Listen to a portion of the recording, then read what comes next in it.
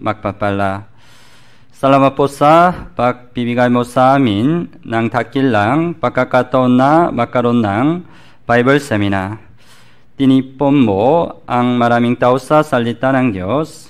Hiniling po namin na buksan mo ang aming puso at tainga sa salita ng Diyos. Naway maunawan namin ang salita ng Diyos sa pamamagitan ng tulong ng Banal na Espiritu.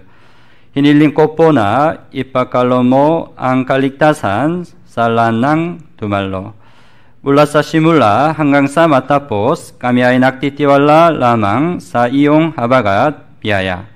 Ito po ang aming dalangin sa pangalan ni Jesus. Amen. Okay, una Isaiah chapter 55 verse 1. Okay, basahin po natin ng sabay-sabay. O lahat ng nauuhaw, pumarito kayo sa tubig. At siyang walang salapi, pumarito kayo. Kayo'y bumili at kumain. Pumarito kayo. Kayo'y bumili ng alak at gatas ng walang salapi at walang halaga. Sinabi ng Biblia, lahat ng nauuhaw, pumarito kayo sa tubig. Pumarito kayo sa tubig. Tubig, right? Yeah. Why God said, come to the water. Kaya bakit ito sinabi ng Diyos na pumarito kayo sa tubig? To drink water? Para uminom lang po ba ng tubig? Yeah, of course, the water doesn't mean this water. Pero yung tubig na binabanggit po dyan, hindi po yung tubig na hawak ni Pastor. In the Bible, the water means the word of God. Sapagkat sa Biblia, yung tubig, ibig sabihin po, salita ng Diyos. Yeah. It is an invitation of God. Sapagkat ito po yung paanyaya ng Diyos. This time, God invite you to the word of God. Kaya sa oras na ito, inimbitahan kayo ng Diyos sa kanyang salita. Here, 3 time, right?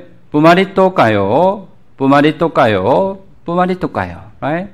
Come to the water. Kaya sabi po, pumarito kayo sa tubig. Yeah, this time, God invite you to the word of God. Kaya sa oras na ito, inimbitahan kayo ng Diyos sa salita ng Diyos. It's a very, very important invitation. At napaka-importante po nitong imbitasyon. Let's think about, you received the invitation in birthday party. Kaya isipin po natin, nakatanggap kayo ng imbitasyon mula sa isang birthday party. Maybe your friend sent how to come to the your friend's house. Maaling yung kaibigan mo nagpadala ng lokasyon kung paano makakapunta sa bahay niya. You can follow this way. Ganito yung susundan mong daan.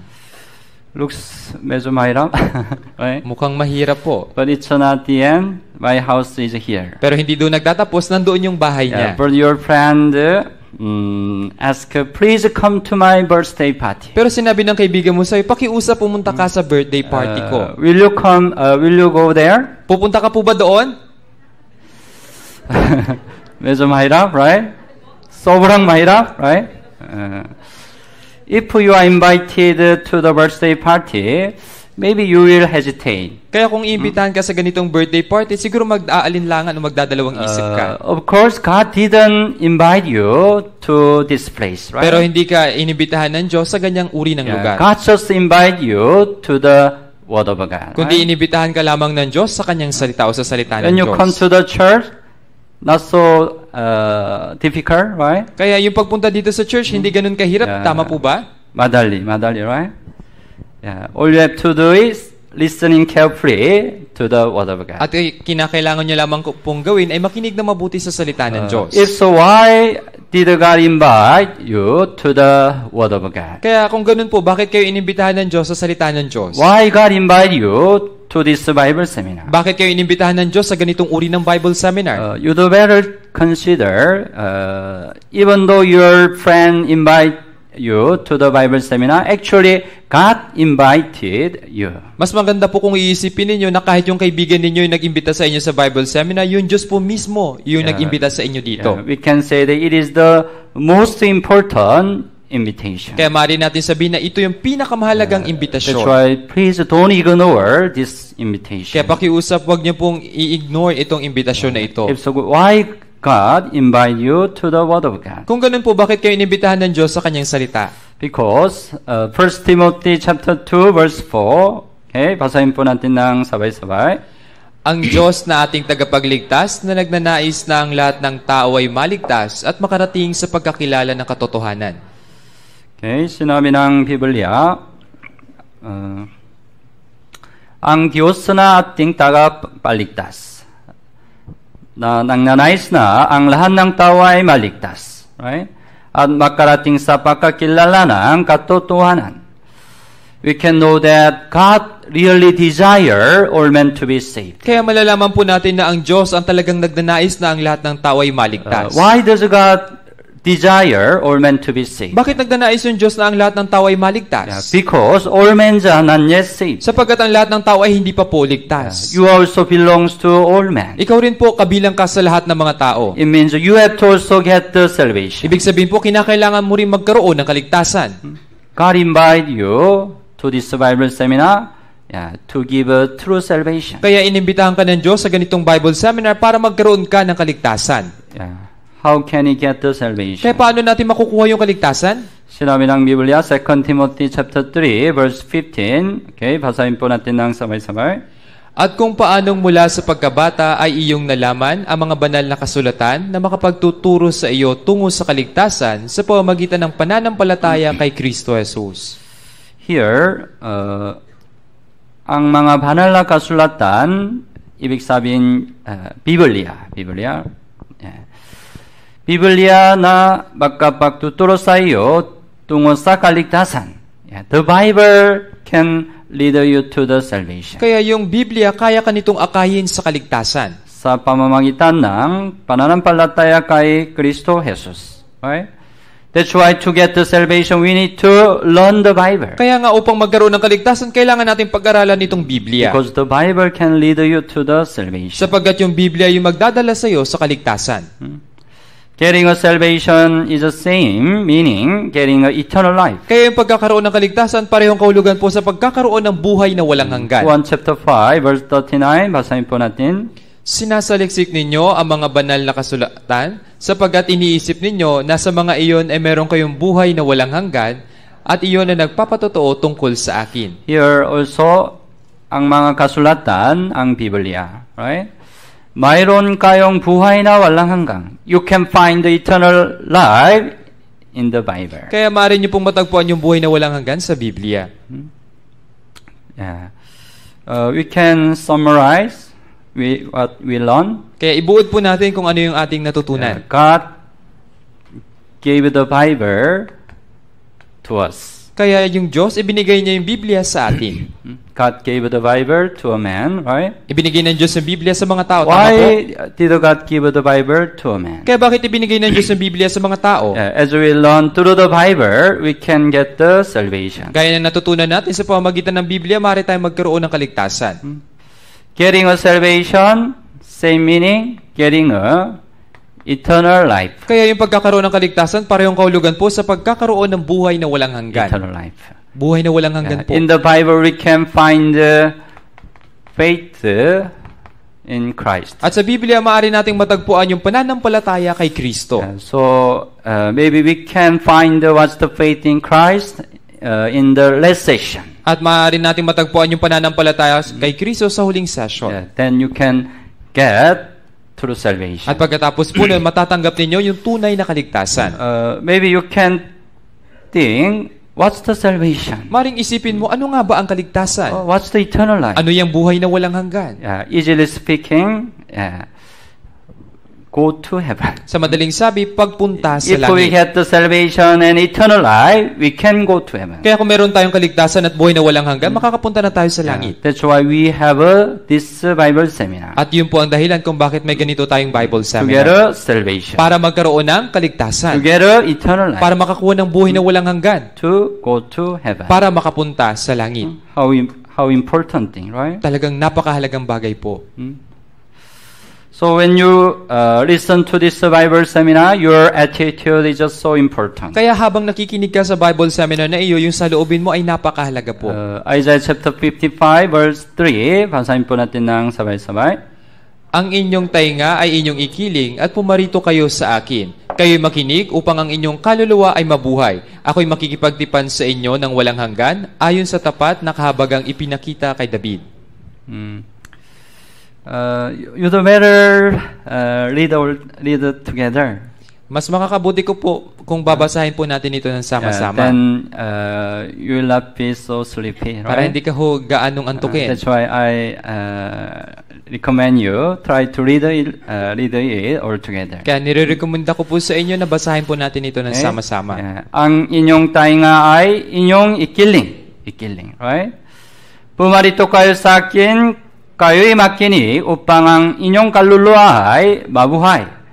Ang inyong kaluluwa ay mabuhay means that you can be saved. Ibig sabihin po, maaari kang maligtas. If you listen carefully to the word of God, you can be saved. Kung makikinig ka po na mabuti sa salita ng Diyos, maliligtas ka po. Even though I preach the word of God, if you don't incline your ear, you cannot understand. Na kahit ipinapangaral ko po yung salita ng Diyos, ngunit kung hindi mo ikinikiling yung iyong tainga, hindi ka po maliligtas, hindi mo mauunawaan. I stand here, that's why I can see, right, whether you incline your ear or not. Kaya dito po nakatayo ako, kaya nakikita ko kung nakikinig kayo ng mabuti o hindi. So, but there are somebody, even though they look at me, they can think another thing. Pero may iba na kahit nakatingin sa akin, iba po yung iniisip. Every time they look at the time. Palagi na lang nakatingin sa orasan. Oh, why the Bible seminar is too long? Tagal-tagal naman ng Bible seminar na ito. I have to go home, then I need to watch the drama. Kailangan ko na umuwi. Manunood pa ako ng drama. If you think another thing, you cannot understand. Kaya kung ibang bagay po yung iniisip mo, hindi mo po ito Of maiintindihan. course, you cannot get the salvation. Siyempre, right? hindi mo makukuha yung kaligtasan. Please incline your ear to the word of Kaya God. pakiusap po, ikiling mo ang iyong mga tainga sa salita ng Diyos. And verse 6, basahin po natin ng sabay-sabay. Inyong hanapin ang Panginoon habang siya'y matatagpuan. Tumawag kayo sa Kanya habang siya'y malapit. Inyong hanapin, inyong hanapin ang Panginoon habang siya'y matatagpuan. Tumawag kayo sa Kanya habang siya'y malapit. This time is the time you can find God. Kaya ang oras na ito po yung panahon kung saan maaari nyo matagpuan yung Diyos. This time, God is near. Kaya sa oras na ito, malapit po yung Diyos. When we can learn the Word of God, is the time we can find God. God is near. Kaya kung kailan tayo nag-aaral ng salita ng Diyos, doon po yung panahon kung saan malapit ang Diyos. That's why in our side, hanapin, kailangan hanapin, tumawa. Yeah. As I already said, this Bible seminar was given by God. Kaya gaya ng sinabi ko, ang Bible seminar na ito ay binigay po ng Diyos. God gave the chance you can get the salvation. Binibigyan kayo ng pagkakataon ng Diyos na maligtas. The chance of the salvation was given to all the people here. Kaya yung pagkakataon ng kaligtasan ay binibigay po sa lahat ng mga tao na narito. But there are some people who can catch the chance. Pero meron lang pong ilang mga tao na maaring kunin yung And pagkakataon. also there are some people who can lose the chance. At maaring may ilang mga tao na talagang masayang yung So pagkakataon. please consider it is the great chance you can get the salvation. It was given by God. Kaya pakiusap po, isaalang-alang ninyo na ito yung pagkakataon na kung saan ibinigay ng Diyos. So hanapin, tumawa. Kailangan mo. And verse 7 also, basahin po natin ng sabay-sabay. Lisanin ng masama ang kanyang lakad at ng liko ang kanyang mga pag-iisip at manumbalik siya sa Panginoon at kanyang kaawaan siya at sa aming Diyos sapagkat siya'y magpapatawad ng sagana. Lisanin ng masama ang kanyang lakad at ng liko ang kanyang mga pag-iisip. Right?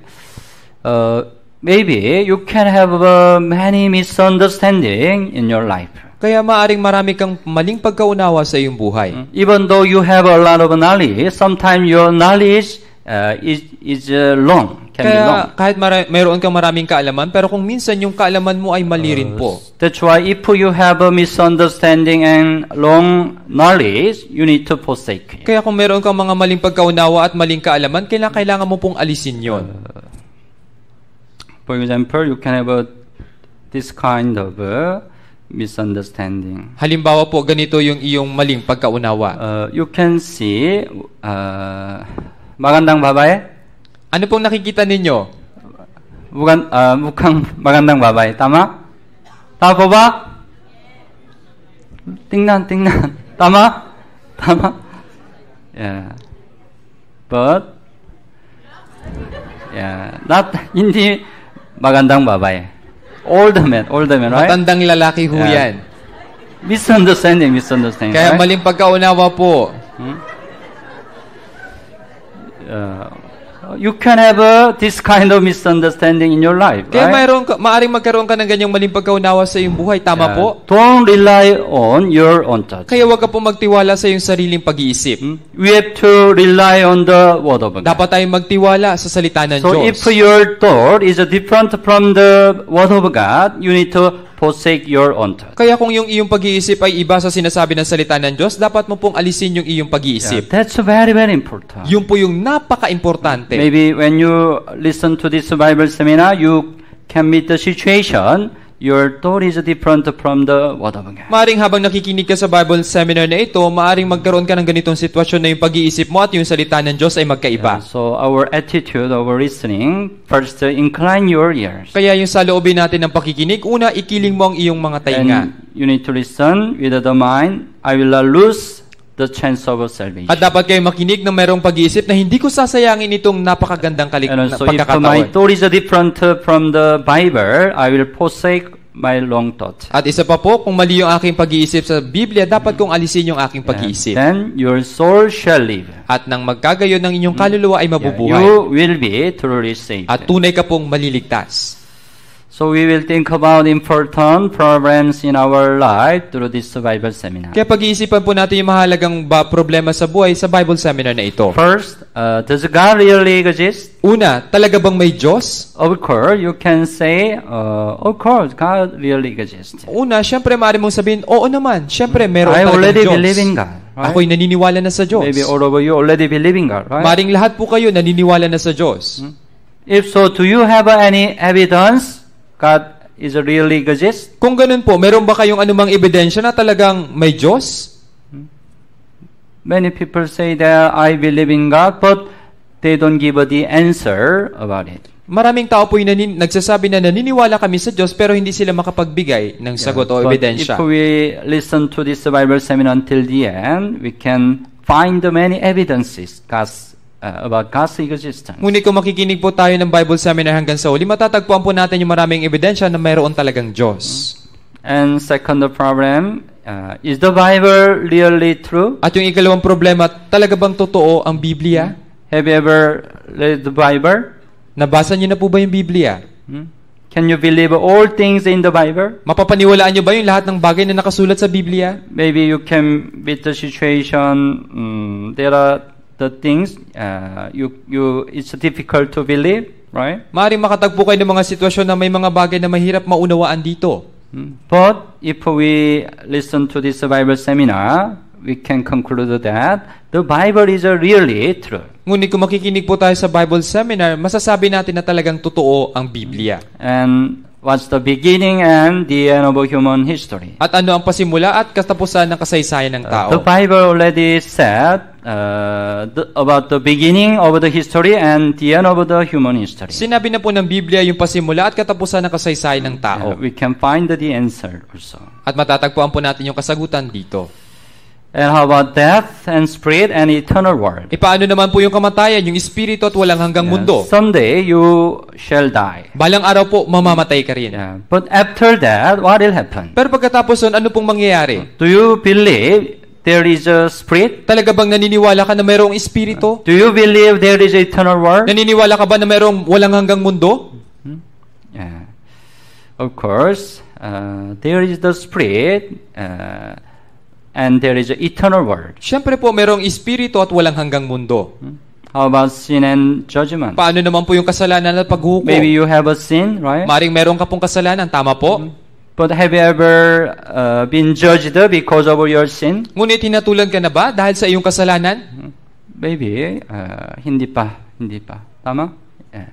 But it doesn't mean there is no any judgment. Pero hindi po ibig sabihin nun na wala ng paghukom. The Bible said, you shall die once, but after that, there will be judgment. Kaya sinabi po ng Biblia, yamang itinakda sa mga tao na mamatay na minsan at pagkatapos nun ay we have to paghukom. solve this problem. Kaya kailangan natin lutasin ang problemang ito. The last thing, how can you go to heaven? At yung huling bagay po, paano tayo makakapunta sa langit? Actually, this is the most important problem. Sa katunayan po, ito yung pinaka-importanting problema.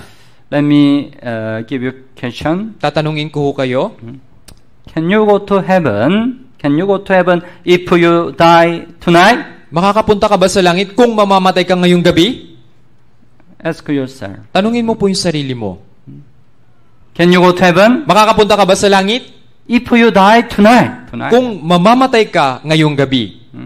Check yourself. Suriin mo po yung iyong sarili. Everybody want to go to heaven. Lahat right? naman po gusto makapunta sa langit, What's tama the ho? problem? How can you go to heaven? Ngunit ang problema, paano makakapunta sa langit?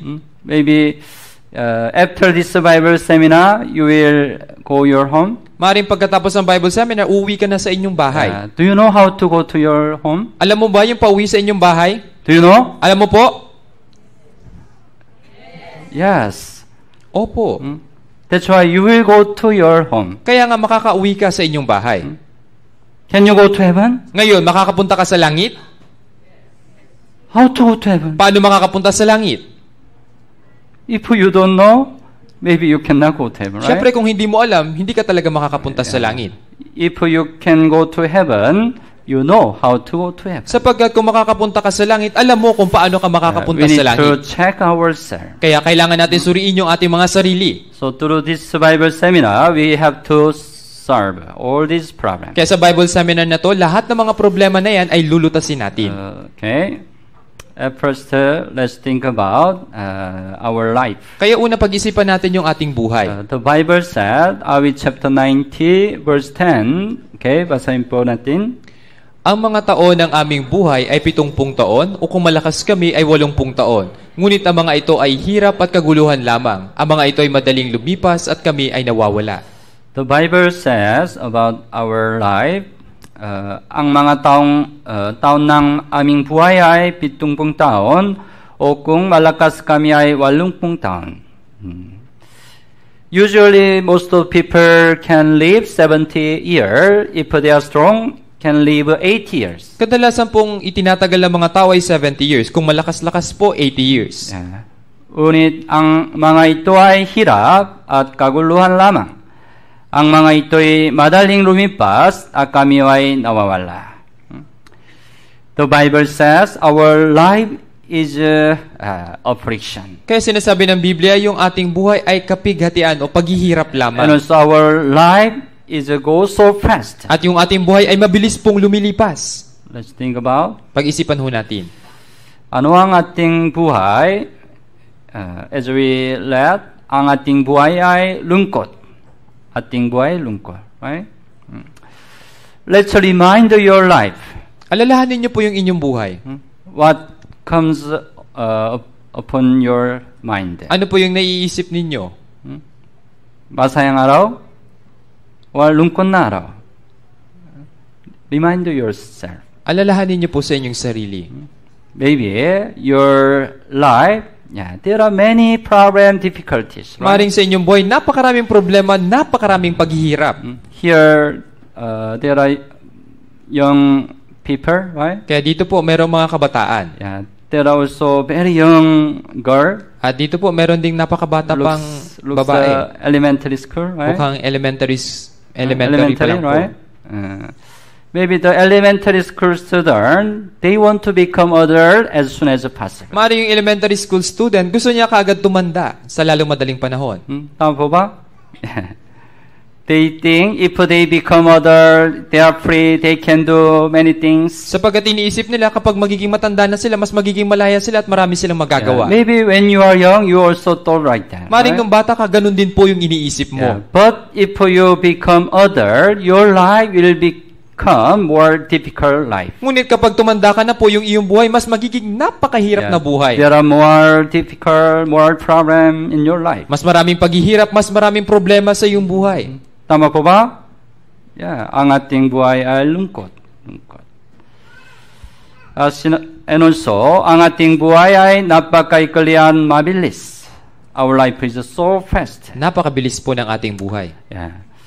Of course, young people can feel our life is very slow. Maring yung mga kabataan nararanasan nila, yung ating buhay ay napakabagal. Yeah, but here also there are many old people, Pero right? dito po, marami rin pong matatandang tao. Maybe you can say that, oh no, our life is very, very fast. Pero maaaring nyo sabihin, ay hindi, kasi yung buhay namin napakabilis. Do you know there is a life speed? Alam niyo po Life ba speed?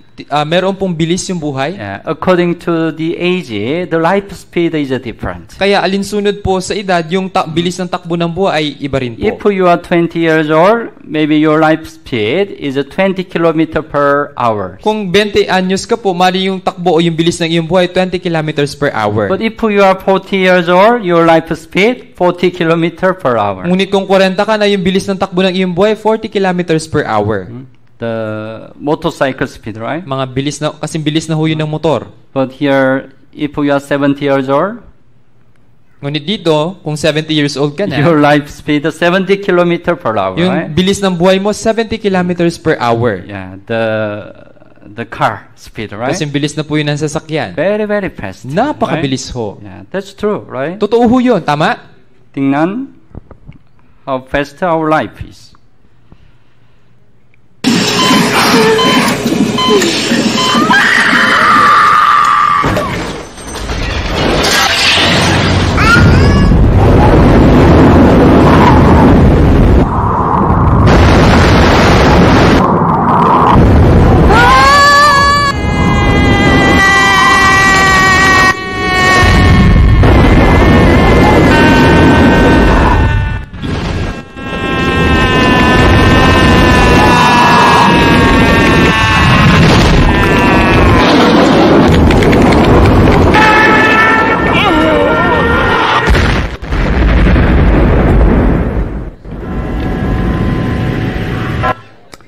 Very, very fast, right? Tama po, napakabilis. Yeah, but the problem finally enter into your own tomb. Ngunit ang problema, sa kahulihan, ikaw ay papasok sa iyong sariling libingan. Patay, right? That is our life. Ganyan po yung ating buhay. 그래서 hindi natin makuha ang kaligayahan.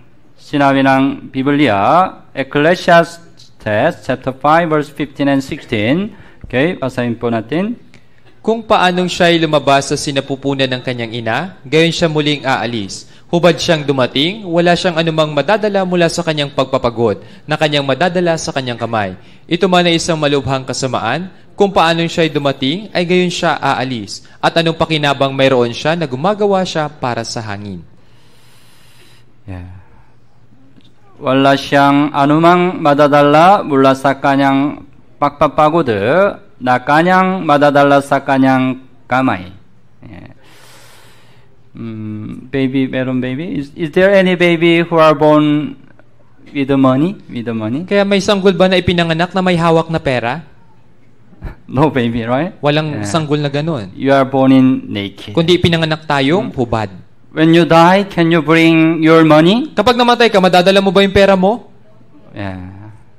Hindi, right? When you die, can you bring your house? Kapag namatay ka, madadala mo ba yung bahay mo? No, right? Yeah, you cannot bring anything when you die. Wala kang madadalang anuman kapag namatay ka. It's true. We are born in naked, we die in naked. Totoo po yun na tayo pinanganak na hubad at mamamatay rin tayong hubad. Anong pakinabang mayroon siya na gumagawa siya para sa hangin.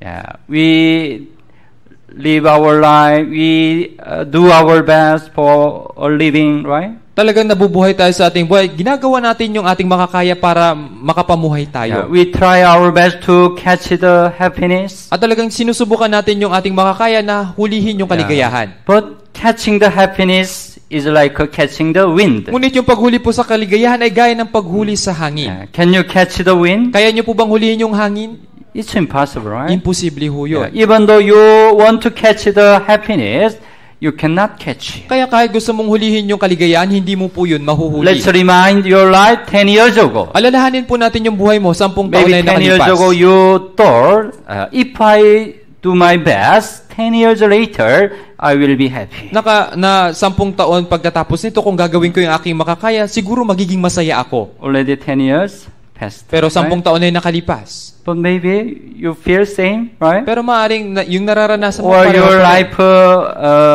become worse than before. O kaya right? naman yung iyong buhay mas napasama pa higit But kaysa maybe dati. you can also think, after 10 years later, I will be happy. Pero maaring isipin mo na pagkatapos ng 10 taon pa, magiging masaya na That's talaga why ako. you try your best. Kaya in your nga, life. ginagawa mo yung iyong makakaya sa But buhay mo. maybe 10 years later will be same situation. Pero maaaring pagkatapos po ng 10 taon ulit, pareho pa rin. Yeah. Anong pagkinabang mayroon siya na gumagawa siya para sa hangin, right? Yeah. Actually, we cannot catch the real happiness. Sa katunayan po, hindi natin kayang hulihin o makuha yung tunay na kaligayahan. Let's look at the picture. Tignan po natin yung litrato. The donkey tried to eat the carrot. Kaya yung asno, sinusubukan niyang kainin itong carrot. Can donkey eat the carrot? Makakain ba nung asno yung carrot? Kaya o hindi? Kaya po hindi. hindi. Right? Even though donkey runs so fast, it's impossible, right? Kahit na tumakbo po ng napakabilis itong asno, imposible ho. You cannot catch the real happiness. Hindi niyo po mahuhuli yung tunay na kaligayahan o Someday kasiyahan. you will die. At right? balang araw, mamamatay ka ho. That's your life. Ganyan po yung buhay mo. Look at this man. Tignan niyo po itong taong ito. This man has a lot of things. Itong taong ito, napakarami niyang bagay. This man has a lot of money, Itong taong ito, marami siyang pera. knowledge, Maraming kaalaman. power, Maraming pleasure, kapangyarihan. May success. kasiyahan. At may tagumpay. But what he said, Pero ano pong sinabi niya? I'm not still satisfied. Hindi pa rin ako nakukontento. Do you have all these things? Nasa iyo na ba ang lahat ng bagay na yan? Maybe you don't have, right? Siguro po, wala. Tama? But you want to get all these things, right? Pero maaaring gusto mo rin magkaroon ng ganyang mga bagay. Yeah, but even though you get all these things, you can also say like him, Kaya kahit makuha mo po yung mga bagay na yan, pero maaaring masabi mo rin po yung kagaya ng sinabi niya. I'm not still satisfied. Hindi pa rin ako nakukontento. What's the reason? Ba, ano po yung dahilan? Here, there is a vacancy for man which cannot be filled with this. Sinabi po? Can you fill the vacancy with what? Sinabi po, merong puwang sa mga tao na hindi kayang punan ng mga bagay na ito. Ano yung puwang na ito? Because a man has a spirit.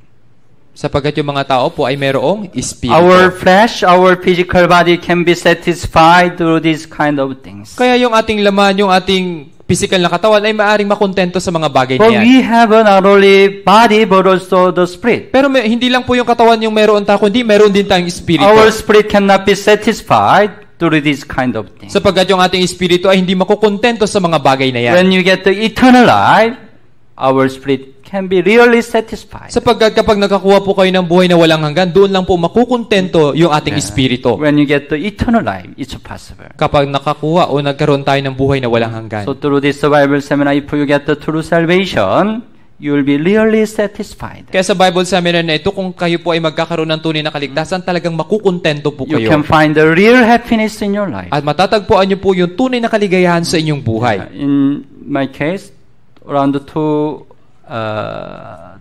years ago, I could find real happiness. Kaya sa kaso ko po, 21 years ago na po, doon ko natagpuan yung tunay na I kaligayahan. also attended this kind of Bible seminar. Ako rin po dumalo sa ganitong uri ng Bible seminar. I also listened carefully to the Bible seminar. At nakinig rin po ako ng mabuti sa Bible Then seminar. I could get the true salvation. At doon po, nakuha ko yung tunay na I kaligtasan. could get the eternal At life. nagkaroon ako ng buhay na walang hanggan. I could get the real happiness. At doon ko po nakuha yung tunay na The kasiyahan o happiness kaligayahan. never disappeared At yung to me. Yung kasiyahan na yun ay hindi po naalis o naglaho sa akin. That's why I really desire I can share this happiness with you. Kaya ako po ay nagnanais na maibahagi itong kaligayahan o kasiyahan sa inyo. Anyway, ang ating buhay ay napakahina sa harap ng kamatayan. Yeah, that's the big problem. Yun po yung malaking problema. The Bible, sinabi ng Biblia, Ecclesiastes chapter 9 verse 12, basahin po natin. Sapagkat hindi nalalaman ng tao ang kanyang kapanahunan, kagaya ng mga isda na nahuhuli sa malupit na lambat, at kagaya ng mga ibon na nahuhuli sa bitag. Gayon ang mga tao ay nasisilo sa masamang kapanahunan kapag biglang nahulog sa kanila. Hindi nalalaman ng tao ang kanyang kapanahunan. Yeah. Man does not know when die. Kaya hindi alam ng mga tao kung kailan po sila mamamatay. Kagaya ng mga isda na nahuli sa malupit na lambat. The isda, you know isda, right? Yeah. The fish swims in great sea, Kaya right? yung mga isda po ay lumalangoy sa napakalawak na karagatan. Yeah. It never expect it was caught by net. At maaaring hindi niya inaasahan na siya ay mahuhuli sa malupit na lambat. But there is the fish that is caught by net. Pero may mga isda po na talagang nahuhuli sa lambat. At kagaya ng mga ibon na nahuli sa bitak. Birds fly on the sky. At yung mga ibon lumilipad sa himpapawid. That's why it never expect it was caught by snare. Kaya maaaring inaasahan niya na hindi siya mahuhuli sa bitag. But there is the bird that is caught by the snare. Pero may mga ibon po na nahuhuli sa bitag. Gayon, ang mga tao ay nasisilo sa masamang kapanahunan kapag biglang nahulog sa kanila. Men can also die by accident. Kaya yung mga tao maaari din pong mamatay sa aksidente. Actually, man is very weak before death. Sa katunayan po yung mga tao napakahina sa harapan ng kamatayan. You can say that you are strong, right? Maaring sabihin mo po malakas ka. But actually, you are very weak before death. Ngunit sa katunayan, napakahina mo po sa harapan ng kamatayan. Some people can die because of the small mosquito, Yung right? ibang tao namamatay dahil po sa napakaliit na lamok. You know, dengue, right? Alam niyo ho yung dengue? I heard this year almost 1,000 Filipino died because of dengue. Narinig ko po ngayong taon, halos 1,000 katao na pong Pilipino yung namatay dahil sa Even though dengue. we look strong, we are very weak, right? Kaya kahit mukhang malakas po tayo, pero napakahina po So talaga the natin. Bible, Job chapter 4 verse 19 said, napipisang gaya ng gamu-gamu. You know gamu-gamu, right? Like the mosquito, very small, right? Napakaliit lang po, gaya ng lamok. Yeah. Actually, man is very weak before that. Kaya ang mga tao po ay napakahina sa harapan ng That's why we kamatayan. cannot expect when we will die. Kaya hindi po natin alam kung kailan ho tayo mamamatay. Anybody can die by accident. Kahit sino po ay maaring mamatay dahil po sa aksidente. Let's look at Tignan ho natin.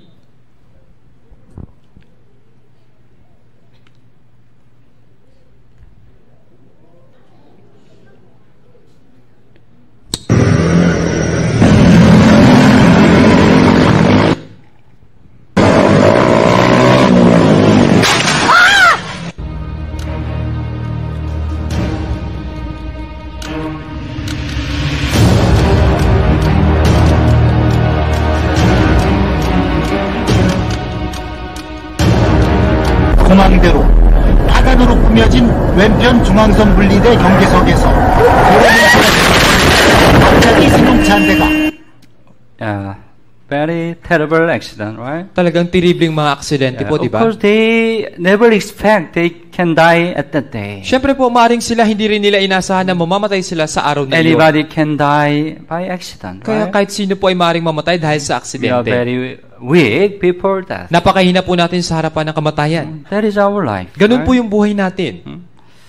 Somebody describes our life like this picture. Kaya may isang tao po na naglarawan ng ating buhay kagaya ng larawang ito. This man looks so surprised, right? Kaya yung taong ito mukhang talagang gulat na gulat ho siya. Because he met a very big tiger on the mountain. Sapagkat nakakita ho siya ng napakalaking tigre doon sa That's why bundok. he ran away. Kaya nga tumatakbo ho siya. But unfortunately, he fell down on the cliff. Ngunit sa kasamaang palad, nahulog po siya sa isang bangin.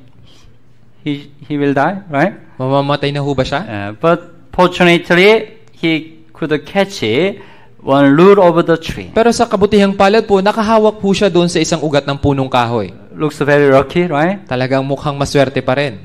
But the problem, the tiger is awaiting him. Pero ang problema, yung tigre ay naghihintay sa kanya.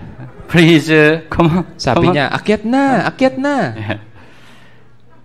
And also, the problem, under him, very big ahas opened the mouth. Ngunit Right? ang problema sa ilalim niya, mayroong isang napakalaking ahas na nakabuka yung bibig. Ahas also waiting him, At right? naghihintay rin sa kanya yung ahas. Please fall down. Please fall Pakiusap, down. pahulog na. Right? But at that moment, suddenly two mouse came out. Ngunit ng oras na yun, may dalawang dagang dumating. One mouse, black mouse. Yung isang daga, kulay itim po. The other mouse, white mouse. Yung isang daga, kulay puti naman. One mouse, black mouse eat the tree. Kaya yung itim na daga, kinagat niya yung ugat ng punong kahoy. And next time, white mouse eat the tree. At pagkatapos yung puting daga naman, Alternately, salitan po. we can expect what will happen, right? Kaya maring asahan na natin kung ano yung mangyayari. But at that moment, something fall down to him. Pero sa oras na yun, may bagay na tumulo sa kanya. There was a very sweet. Yun po ay napakatamis. Honey. Yun po yung pulot. You know, honey? Alam niyo po yung pulot? Very sweet, right? Napakatamis po nun, di ba? That's why he forgot his situation. Kaya nga, nakalimutan niya po yung kanyang sitwasyon. And he tried to eat the honey. At sinusubukan niya na lang kainin yung honey. Very poor, right? Talagang hangal po. He forgot his situation and tried to eat the honey, right? Sapagkat nakalimutan niya yung kanyang sitwasyon at sinusubukan niya na lamang kainin yung pulot. It describes our life. Ganyan po yung paglalarawan sa ating buhay. We can die anytime. Maaari tayong mamatay anumang oras. We are also something pursue you like a tiger, right? Kaya maaring may mga bagay din na parang humahabol You po are sa inyo very kagaya ng busy in your tigre. life, right? Napakaabalan nyo sa buhay ninyo. What's the black mouse, the white mouse? Ano po yung puti at itim na daga? Day and night. Yun po yung araw at gabi. As the day and night go, someday you will die, right? Habang lumilipas yung araw at gabi, balang araw mamamatay ka po. Wait you, right? At yung ahas naghihintay sa iyo. What is the honey? Ano po yung honey o pulot? Even though your life is affliction, sometimes you can have a joy. Kaya kung right? minsan kahit may kahirapan ka sa iyong buhay, minsan masaya Many ka. people seek the joy in this world. Maraming tao po yung naghahanap ng kasiyahan sa mundong ito. That's why they forgot their situation. Kaya nga nakakalimutan nila yung kanilang kalagayan o sitwasyon. It's a real your situation. Ganyan po talaga yung iyong sitwasyon. Don't forget. Huwag mo pong kalimutan. You can also die by accident. Sapagkat right? maaari ka rin pong mamatay sa aksidente. So, we need to get the salvation before death. Kaya dapat magkaroon tayo ng kaligtasan bago po ang kamatayan. So, we can conclude our life. Ang katapusan ng buhay ay walang kabuluhan. Sinabi ng Biblia, Ecclesiastes chapter 1 verse 2, basahin po natin.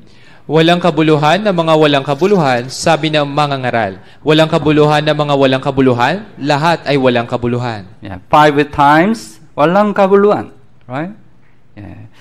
The Ecclesiastes was written by King Solomon in Israel. Kaya yung Ecclesiastes po ay sinulat ni Haring Solomon ng Israel. He was the very great king in Israel. Siya po ay napakatanyag na hari doon po sa Israel. He was the richest person in the world. Siya po yung pinakamayamang tao sa buong mundo.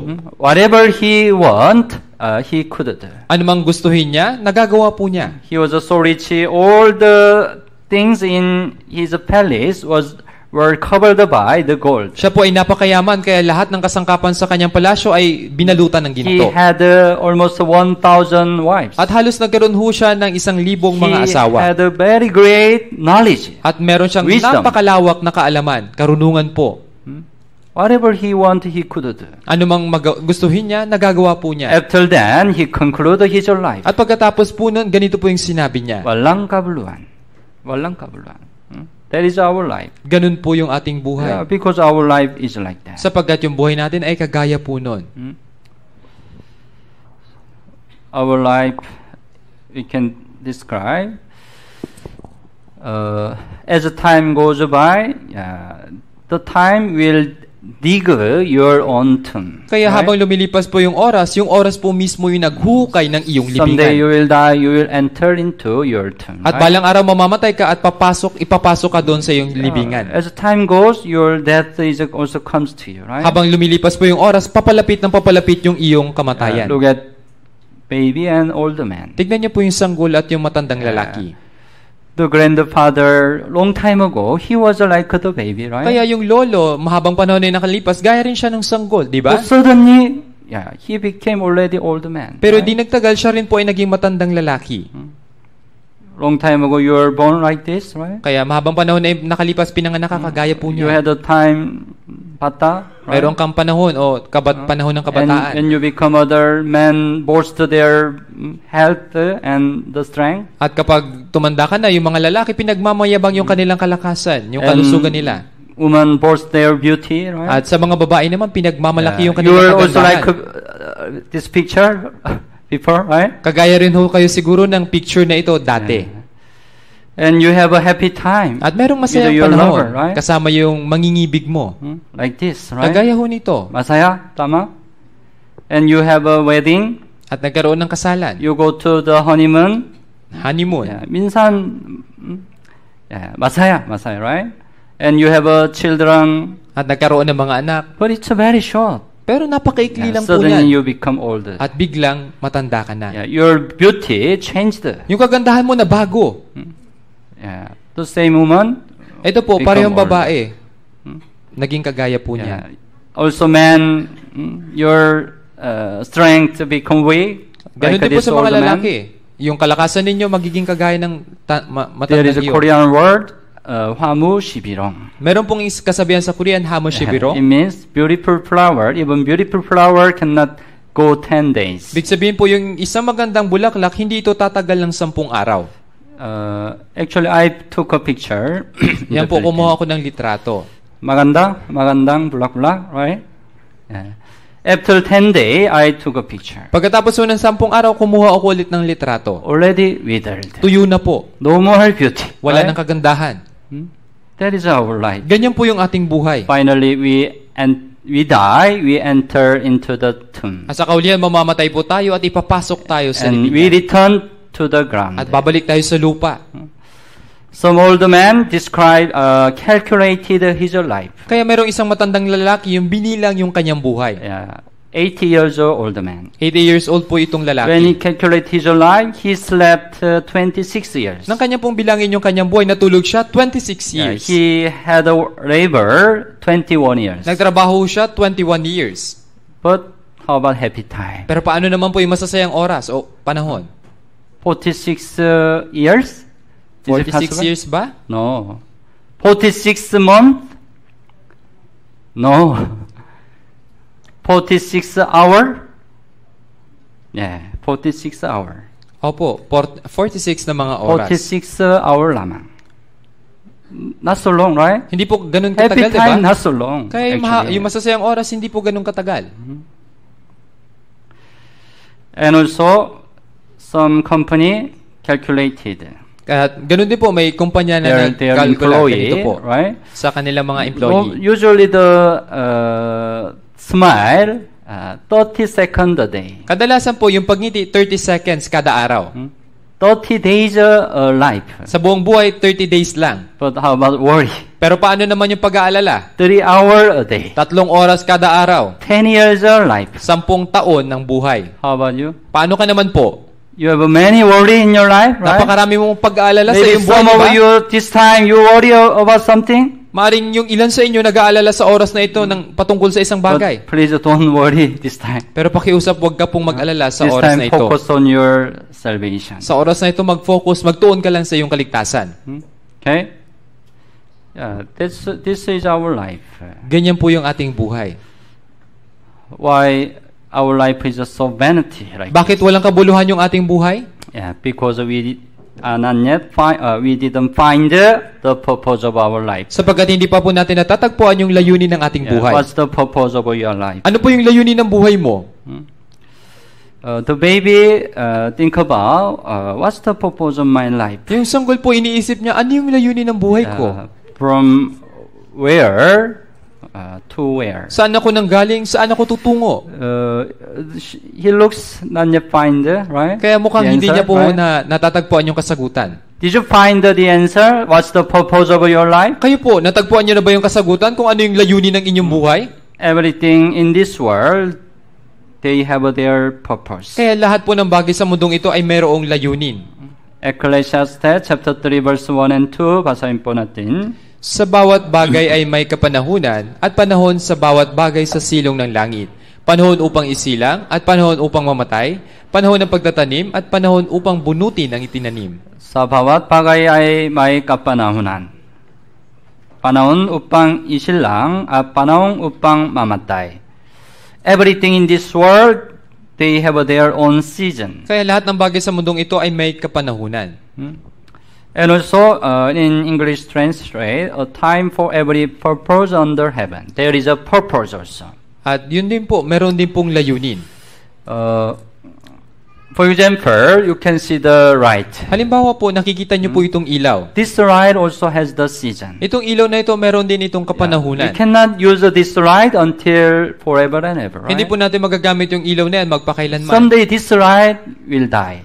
Balang araw, masisira po yung ilaw na yan. Tama po ba? There is a season. Kaya meron pong kapanahunan. So what's the purpose of the light? Kung ganun po, ano po yung layunin ng ilaw? The light enlightened the darkness. Yung liwanag, siya yung nagbibigay liwanag doon sa kadiliman. It has the purpose, right? Kaya meron siyang layunin. Everything, look around you. Everything has their season and the purpose. Kaya tignan niyo po yung paligid ninyo. Lahat ng bagay ay may layunin at You kapanahunan. are same. Pareho din po sa inyo. You're born, right? Ipinanganak ka, tama po. Someday you will die. At balang araw mamamatay ka. So during your life from birth to until die, what's the purpose of your life? Kaya sa panahon ng iyong kapanganakan at bago ka mamatay, ano yung layunin ng buhay mo? Yeah. Many people try to find the answer, but they cannot find it. Maraming tao yung naghahanap ng kasagutan pero hindi nila matagpuan. Yeah. Only God who made you can give the answer. Sapagkat tanging yung Diyos na gumawa sa iyo ang makapagbibigay ng kasagutan. Many people just live their life without purpose. Sapagkat maraming tao ay nabubuhay lang sa kanilang buhay na walang layunin. They just live their life by following other people. Nabubuhay lang sila sa kanilang buhay na sinusunod o ginagaya yung ibang tao. Tingnan, there are animal, right? Dito po mayroong hayop. The name is springbok. Ang pangalan po nito springbok. Springbok, they are living in Africa. Yung mga springbok nakatira doon sa Africa. Yeah, they eat the grass. Ang on the kinakain po field. nila, mga damo. Usually they are living together. Sa katunayan po, with a group. Nabubuhay sila ng sama-sama o nakagrupo. Yeah. They like eating the grass. At gustong-gusto po nila yung pagkain ng damo. But sometime one of the springbok start to run. Pero biglang mayroong isang springbok na nagsimulang tumakbo. Then the other springbok follow him. At yung mga ilang pang springbok ay susunod din po sa kanya. Then finally all the springbok run together. At sa kaulihan, lahat na po ng mga springboks ay tumatakbo na. But they don't know the reason why they run. Pero ang problema, hindi po nila alam yung rason kung bakit sila tumatakbo. Yeah. Oh, why do you run? Tatanungin ng isa, bakit ka tumatakbo? I don't know. I just run because you are running. Aba, hindi ko alam, tumatakbo ako kasi tumatakbo ka rin. Why are you running? O ikaw, bakit ka tumatakbo? I don't know. Hindi ko rin alam. Because you are running, I also run. Kasi tumatakbo ka, kaya tumatakbo rin ako. And they cannot stop. Kaya hindi nila magawang huminto. Finally, they run into the cliff and die all together. At sa kaulihan, sila po ay nahuhulog doon sa mataas na bangin at sama-sama silang namamatay. Like this. Kagaya ho niyan. It's real. Totoo ho yan. It happened in Africa. Talagang nangyayari po yan doon sa Africa. Very poor, right? Talagang napakahangal. But our life is like that. Pero yung buhay natin, kagaya po niyan. We live without knowing the purpose of life and finally die. Kung tayo ay nabubuhay na hindi inaalam yung layunin ng ating buhay, sa kaulihan mamamatay rin ho tayo. Student, they go to school because other friend go to school. Yung estudyante pumupunta sa school kasi yung iba niyang kaibigan pumupunta rin sa school. We work because other also work. Nagtatrabaho tayo kasi yung iba nagtatrabaho din. We don't know the purpose, we just follow the other. Kaya hindi natin alam yung layunin at sinusunod o ginagaya lang natin yung iba. We have to find the answer. Dapat nating matagpuan yung kasagutan. We have to ask to God. Dapat natin tanungin yung Diyos. Ano ang layunin ng paglikha sa tao? God created the heaven and the earth. Nilikha po ng Diyos ang langit at ang lupa. At first, God created the plant. Una, nilikha niya ang halaman. After then, God created the animal. At pagkatapos, nilikha niya ang hayop. And the last day, God created the man. At sa kahulihan, nilikha ng Diyos ang tao. Plant was created created for animal. Kaya ang halaman ay nilikha para sa mga hayop. And plant and animal were created for man. At ang halaman at hayop ay nilikha para sa mga tao. How about man? Paano naman po yung Why tao? God created the man? Bakit nilikha ng Diyos ang tao? Yeah. God created the man for God. Kaya nilikha ng Diyos ang tao para sa Diyos. We know God is a love. Alam po natin na ang Diyos ay pag-ibig. Yeah. But if God is alone, God cannot love. Ngunit kung ang Diyos ay mag-isa lamang, hindi siya po pwedeng That's why umibig. God needed the object of His love. Kaya ngayon Diyos, kinakailangan niya ng bagay na kanyang That's why iibigin. God created a man to love with a man. Kaya nga nilikha ng Diyos yung mga tao para ibigin ng mga tao. Yeah. So Genesis chapter 1 verse 27. Okay, basahin po natin. Kaya't nilalang ng Diyos ang tao ayon sa kanyang sariling larawan. Ayon sa larawan ng Diyos, siya nilalang. Sila'y kanyang nilalang na lalaki at babae. Nilalang ng Diyos ang tao ayon sa kanyang sariling larawan. Anong ibig sabihin? Yeah. The Bible said, ang Diyos ay Espiritu. Ang Diyos ay Espiritu. The image of God means God created man as a spiritual being. Kaya yung larawan ng Diyos, ibig sabihin po, nilikha ng Diyos ang tao ayon sa bilang espiritual na nilalang. The image of God is the spirit. Kaya yung larawan po ng Diyos, ito po ay ang espiritu. When God created a man, God put the spirit, the image of God. Kaya nang nilikha ng Diyos ang tao, nilagyan niya ng espiritu ang mga tao. Man is like this. Genesis chapter 2 verse 7 also, basahin po natin. At nilalang ng Panginoong Diyos ang tao mula sa alabok ng lupa, at hiningahan ng mga butas ng kanyang ilaw ng hininga ng buhay, at ang tao ay naging buhay na kaluluwa. Nilalang ng Panginoong Diyos ang tao mula sa alabok ng lupa. Yeah. Alabok ng lupa. It means our body. Ibig sabihin po yung ating katawan. Our body comes up from the ground. Yung ating katawan galing po sa lupa. At ang tao ay naging buhay na kaluluwa. Buhay na kaluluwa, ibig sabihin espiritu. Espiritu. That's why man has not only the body, but also the spirit, the image of God. Kaya po ang mga tao ay meron hindi lamang po ng katawan, kundi meron din pong espiritu na siyang larawan ng Diyos.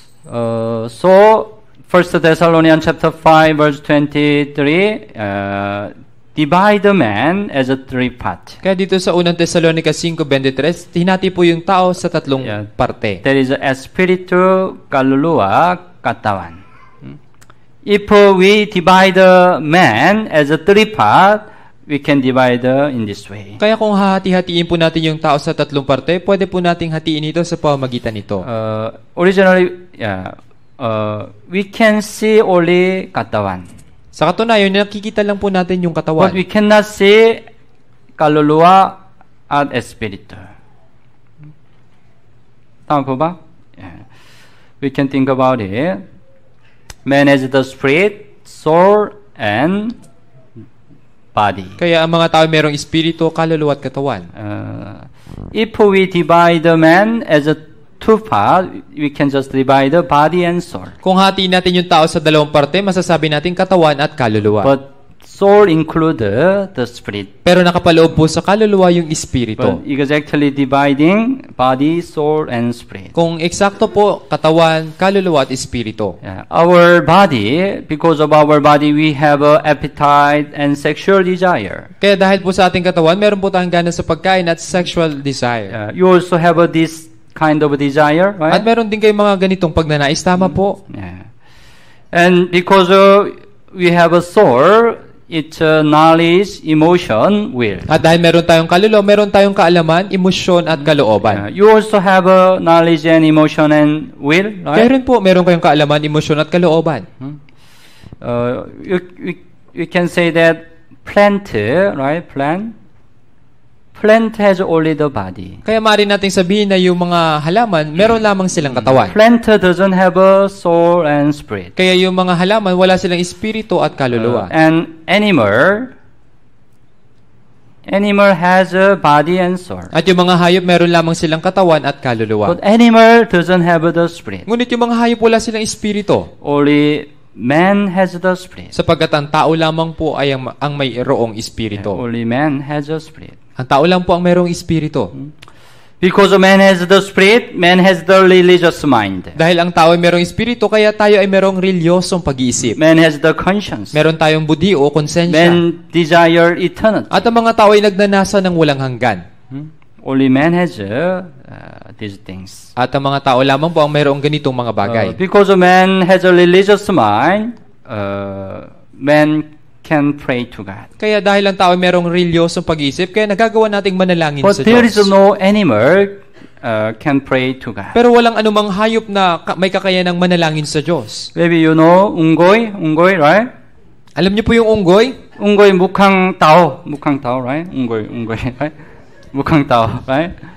That's why if we teach unggoy, some unggoy follow man's way. Kaya nga kung minsan, kung tuturuan natin yung mga unggoy, ginagaya nila yung mga tao. Yeah, some unggoy have a cigarette, right? Yung unggoy na iba, naninigarilyo. Some unggoy driving motorcycle. Yung ibang unggoy, nagmamaneho ng motorsiklo. Yeah, mukhang tao, tama? Yeah.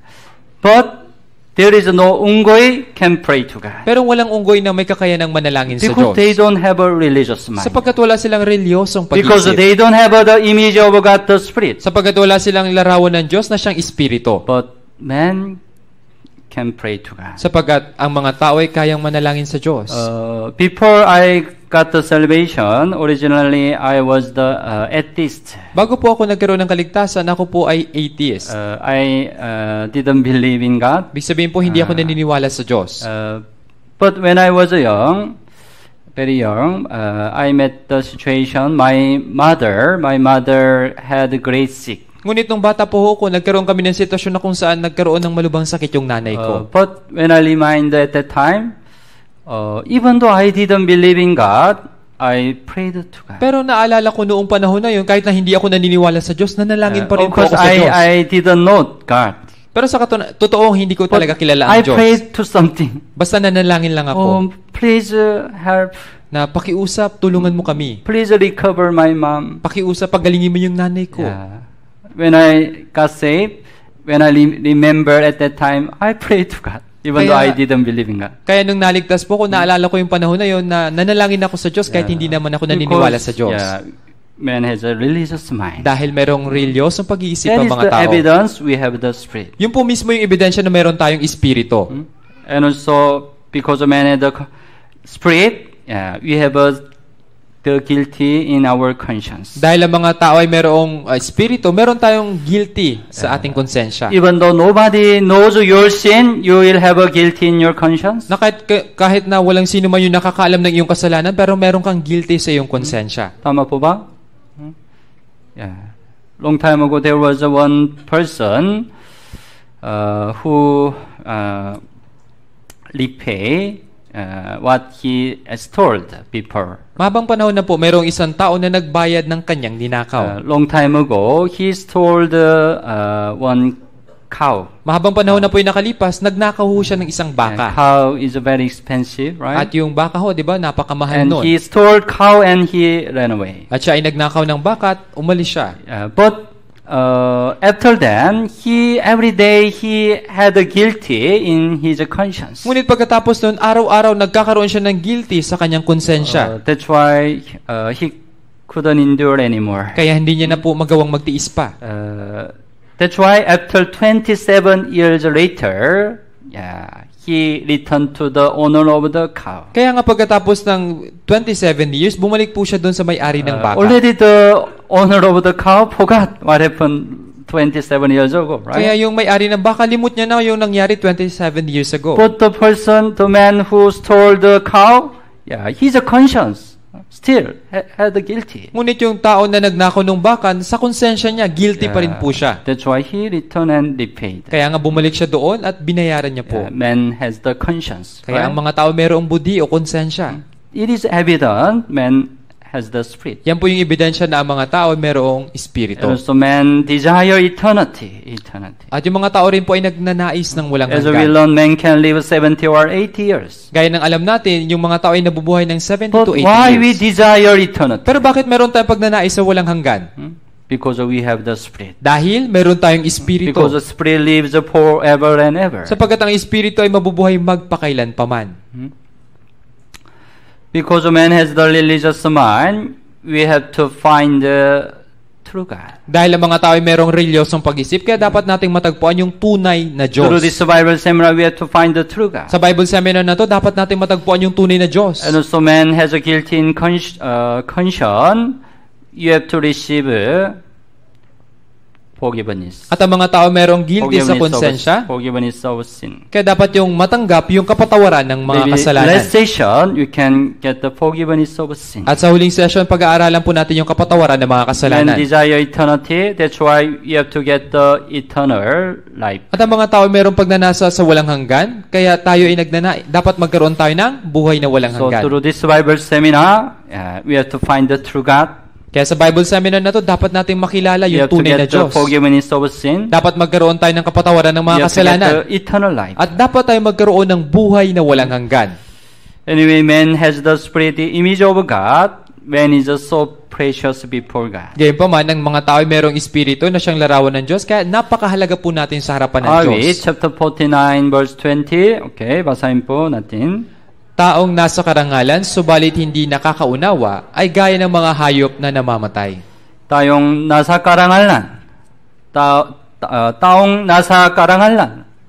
Because man has the image of God, the Spirit. Sapagkat ang mga tao ay merong espiritu na siyang larawan ng Diyos. Subalit, hindi nakakaunawa ay gaya ng mga hayop na namamatay. Why? Bakit ho? If we don't understand, means if we don't understand the Word of God, Ibig sabihin po, hindi nakakaunawa ng salita ng Diyos. then of course we cannot be saved. Siyempre po, hindi tayo maliligtas. If we are not saved, we will go to hell. At kung hindi ka maliligtas, mapupunta ka sa That's impyerno. why kaya ng mga hayop na namamatay. Right? If we are not saved, we are like the beast that perish. Kaya kung hindi tayo ligtas, gaya tayo ng mga hayop na namamatay. Even though men are honored before the law, if we are not saved, we are like the beast that perish. Kaya kahit ang mga tao ay marangal sa harapan ng Diyos, kung hindi tayo ligtas, gaya tayo ng hayop na namamatay. Like this. Gaya ho nito. As we know, God is a love. Ang alam natin, ang Diyos ay pag-ibig. God made a man to love with a man. Kaya nilikha ng Diyos ang tao para ibigin ng tao. But God is the Spirit. Pero ang Diyos ay espiritu. That's why God made a man, the image of God, put the Spirit. Kaya nga nilikha ng Diyos ang mga tao na mayroong larawan ng Diyos, ang espiritu. That's why men are honored before the Lord. Kaya nga ang mga tao ay marangal sa harapan ng Panginoon. But there was a problem. Pero mayroon pong problema. Man committed a sin. Ang tao ay gumawa ng kasalanan. Because of man's sin, the love between man and God was broken. Dahil sa kasalanan, yung pag-ibig sa pagitan ng Diyos at ng mga tao ay nasira. At that time, man's spirit was dead. At sa panahon na yon, yung espiritu ng mga tao ay namatay. We need to understand why man's spirit was dead. Dapat nating maunawan, bakit namatay yung espiritu ng mga tao? What happened in the Garden of Eden? Ano ba nangyari doon sa halamanan ng Eden? Genesis chapter 2, verse 17. Okay, basahin po natin. Subalit mula sa punong kahoy ng pagkakilala ng mabuti at masama ay huwag kang kakain, sapagkat sa araw na ikaw ay kumain niyon ay tiyak na mamamatay ka. You know the story in the Garden of Eden? Alam niyo po yung kwento sa halamanan ng Eden, di ba? God commanded to Adam, don't eat the fruit, the knowledge of the good and evil. Sapagkat iniutos ng Diyos kay Adan, huwag kang kakain ng bunga ng pagkakilala ng mabuti at masama. Sapagkat sa araw na ikaw ay kumain, niyon ay tiyak na mamamatay ka. God said, if the day you eat the fruit, you shall surely die. Kasi sinabi ng Diyos, sa araw na ikaw ay kumain niyon, ay tiyak na mamamatay But ka. as we know, Adam ate the fruit. Pero gaya ng pagkaalam natin, si Adan ay kumain ng bunga. But the Bible said, God said, today you eat the fruit, you shall surely die. Ngunit sinabi ng Diyos, sa araw na ikaw ay kumain niyon, tiyak na But mamamatay ka. today when Adam eat the fruit, he didn't die. Ngunit ng araw na kumain po ng bunga si Adan, hindi po siya namatay. Adam lived 930 years. Sapagkat si Adan ay nabuhay ng 930 years. Yes, what died? Kung ganun po, ano po yung namatay? His body didn't die. Yung kanyang katawan, hindi po namatay. What died? Ano po yung namatay? Spirit. Tama. Spirito ho. Spirit. His spirit died. Yung kanyang espiritu ay namatay.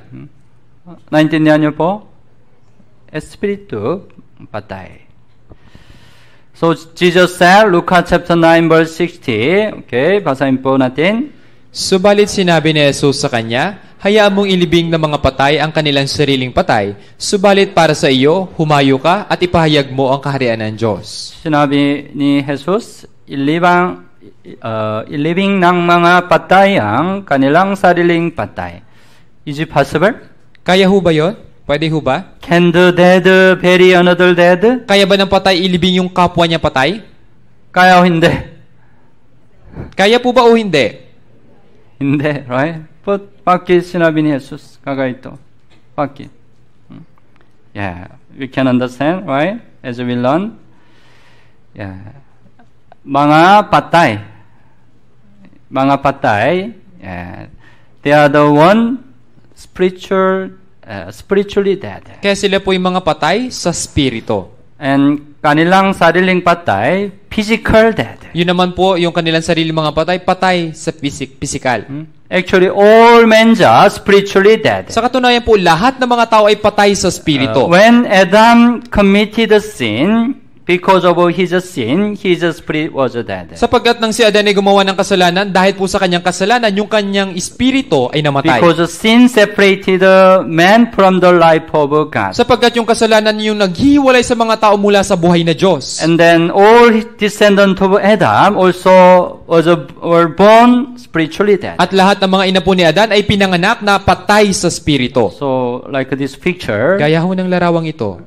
you can know what situation? Alam niyo po ba kung ano itong sitwasyon? Funeral ceremony, right? Ito po yung seremonya ng paglilibing. Inside there are dead body. Sa loob niya merong patay na katawan. Dead body, physical dead, right? Patay na katawan, ibig sabihin physical na patay. But there are 3 men. Pero may tatlong lalaki. They are not dead physically. Hindi ho sila patay physically, But spiritually, kundi patay sila sa spirito. it means spiritually dead. Ibig sabihin ho niya, Later. patay sila sa spirito, nakapahiga Even po. though their body is alive, spiritually dead. Na kahit nabuhay yung kanilang mga katawan, ngunit patay ho sila sa spirito. That's why Jesus said, Kaya nga sinabi ni Jesus, right, like this. ang kagaya nito. Naintindihan niyo po? Naintindihan niyo po ba? Yeah. So we can understand, because of sin, man's spirit was dead. Kaya maintindihan po natin na dahil sa kasalanan, namatay yung espiritu ng mga tao. That's why God sent the word of God Kaya nga ipinadala ng Diyos ang salita ng Diyos to revive the dead. para buhayin ng mga patay. But in our side, we need to understand the word of God. Pero sa panig natin, dapat nating maunawaan yung salita ng Diyos. Then we are born again. At pagkatapos po nun, maipapanganak na tayong muli. Then our dead spirit become alive. At yung ating patay na espiritu ay mabubuhay. We can go to heaven. Makakapunta na tayo sa langit.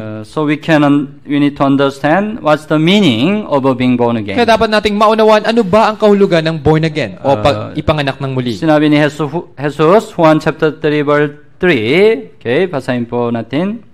Sumagot sa kanya si Jesus, katotohanang sinasabi ko sa iyo, malibang ang isang tao ipanganak na muli, ay hindi niya makikita ang kaharian ng Diyos. Sinabi ni Jesus, malibang ang isang tao'y ipinanganak na muli, ay hindi niya makikita ang kaharian ng Diyos. Yeah. We have to be born again to go to heaven. Kaya right? dapat tayong maipanganak ng muli para makapunta sa langit. What's the meaning of being born again? Kung ganun po, ano ang ibig sabihin ng ipanganak ng muli? Juan chapter 3 verse 6 and 7, ang ipinanganak ng laman ay laman at ang ipinanganak ng espiritu ay espiritu. What does it mean? Ano pong ibig sabihin nito? Let's think about. Born of the flesh is the flesh. It's Kaya- like this. Kaya ang ipinanganak ng laman ay kagaya ho nito. Yeah. Your body was already born, right? Kaya yung katawan mo ipinanganak na po. Tama? Tama po ba? That is a born of the flesh is a flesh. Kaya ganun po yung ibig sabihin ng ipanganak ng laman sa laman. If so, what's the born of the spirit is a spirit. Kung ganun po, ano pong ibig sabihin ng ipinanganak sa spirito? Yeah, man has the spirit. Ang mga tao po ay merong espirito. But this picture means illustration of a spirit. Kaya yung larawan pong ito ay paglalarawan po yan, ibig sabihin espiritu. But spirit lay down. Pero yung Right? espiritu na nakapahiga po. Lay down means spiritually dead. Ibig sabihin po ng nakapahiga, patay sa espiritu. Yeah, the meaning of being born again, yeah, spiritual death is about arrival. Kaya ibig sabihin po ng ipanganak ng muli, yung patay, yung spiritual na patay, dapat Stand mabuhay. means arrival. Ibig sabihin po na nakapatayo, buhay. Yeah, so the meaning of being born again, being born again is a dead spirit become alive. Kaya ang ibig sabihin po ng ipanganak ng muli, yung patay na spirito ay dapat mabuhay. Understand? That's why when we are born again, we can go to heaven. Kaya nga, yun po ang dahilan kung bakit kapag tayo ay na-born again, makakapunta na tayo sa When langit. dead spirit become alive, we can go to heaven. Kapag nabuhay na po yung patay na spirito, makakapunta na tayo sa langit. If so, how can he born again? Kung ganun po, paano tayo may papanganak ng muli? 1 chapter 3 verse 5, basahin po natin. Sumagot si Jesus, katotohanan ng sinasabi ko sa iyo, malibang ang isang tao ipanganak ng tubig at ng espiritu, hindi siya makakapasok sa kaharian ng Diyos. Tayo'y ipanganak ng tubig at ng espiritu. Right? We can be born again through the water and the spirit. Kaya maaari tayong maipanganak ng muli sa pamamagitan ng tubig at ng espiritu. As we learn, the water means the word of God. Gaya na right? napag-aralan natin, yung tubig, ibig sabihin po salita ng Diyos. We can be born again through the word of God and the works of the Holy Spirit. Kaya maaari tayong maborn again o maipanganak ng muli sa pamagitan ng salita ng Diyos at ng pagkilos ng banal na So espiritu. Ephesians chapter 5 verse 26, upang kanyang pagkabanalin siya na nilinis sa pamamagitan ng paghugas ng tubig sa salita. Right? If we are dirty, we can wash earth through the water. Kaya kung tayo po ay marumi, maaari tayong maglinis sa pamamagitan ng tubig. We can wash our dirty sin through the word of God. Maaari nating linisin yung ating maruruming kasalanan sa pamamagitan ng salita ng Diyos. Water means the word of God. Ibig sabihin ng tubig, salita po ng Diyos. You are born again through the word of God. Tayo ay ipinanganak ng muli sa pamamagitan ng salita ng Diyos. 1 Peter chapter 1 verse 23, basahin po natin. Ipinanganak na kayong muli, hindi ng binhing nasisira, kundi ng walang kasiraan, sa pamamagitan ng buhay at nananatiling salita ng Diyos. The Bible clearly said, right? Ipinanganak ng kayong muli sa pamamagitan ng salita ng Diyos. Right? That the spirit become alive through the word of God. Kaya ang patay na spirito ay mabubuhay sa pamamagitan po ng salita ng Diyos. John chapter 5 verse 25 also, basahin po natin. Katotohanan sinasabi ko sa inyo, dumating ang oras at ngayon na nga, maririnig ng patay ang tinig ng anak ng Diyos at ang makarinig ay mabubuhay. Marinig ng patay ang tinig ng anak ng Diyos. How can the dead hear the voice of the Son of God? Kaya paano magagawa marinig ng patay yung tinig ng anak ng Diyos? Of course, the patay, espiritong patay. Siyempre po yung patay na nabanggit dyan ay spiritual na Hindi patay. physical patay, right? You are same, right? Pareho din po sa inyo. You are also spiritually dead, but physically alive. Kayo rin po ay patay sa spirito pero buhay sa pisikal. You can hear the word of God, right? Kaya naririnig niyo po yung salita ng Diyos. Ang makarinig ay mabubuhay. Dead spirit become alive through the word of God. Kaya yung patay na spirito ay mabubuhay sa pamamagitan po ng salita ng Diyos. That is being born again. At yun po ang ibig sabihin ng ipanganak ng muli. Then you can go to heaven, At right? pagkatapos po nun, makakapunta ka na sa langit. That's why you have to understand the word of God. Kaya nga dapat mong unawain yung salita ng God Diyos. sent the word of God to revive you, Kaya ipinapadala ng Diyos yung salita ng Diyos para buhayin ka. but does not understand. Pero yung hindi nakakaunawa, That the spirit still dead. yung patay na spirito nananatiling patay. You will go to hell, right? Pupunta ka sa impyerno. So this time, if you don't listen carefully to the word of God, you cannot understand. Kaya sa oras na ito, kung hindi ka nakikinig ng mabuti sa salita ng Diyos, hindi mo po ito You cannot be mauunawaan. born again. Hindi ka right? mabuborn again. That's why you have to listen carefully. Kaya nga dapat ka makinig na mabuti. So man has the spirit, man's spirit is more precious than the whole world. Kaya ang tao po ay merong espiritu at ang espiritong ito ay mas mahalaga kaysa sa buong sanlibutan. Because man's spirit lives forever and ever. Sapagkat yung espiritu ng tao ay nabubuhay magpakailanpaman. Which one is more important? Alin po yung mas mahalaga? There is a package. Dito po mayroong lalagyan. Inside there is a diamond sing. Which one is more important? Alin po yung mas importante? Of course, diamond sing is much more important than package. Siyempre ho, yung diamond na singsing, yun po yung mas mahalaga kaysa po doon sa balot. Bahay, tao, alin ang mas mahalaga? Alin ang mas mahalaga? Siyempre, tao, mas mahalaga. Without tao, walang tao, usually it's the house, right? Kaya kung walang tao, walang kwenta po yung bahay.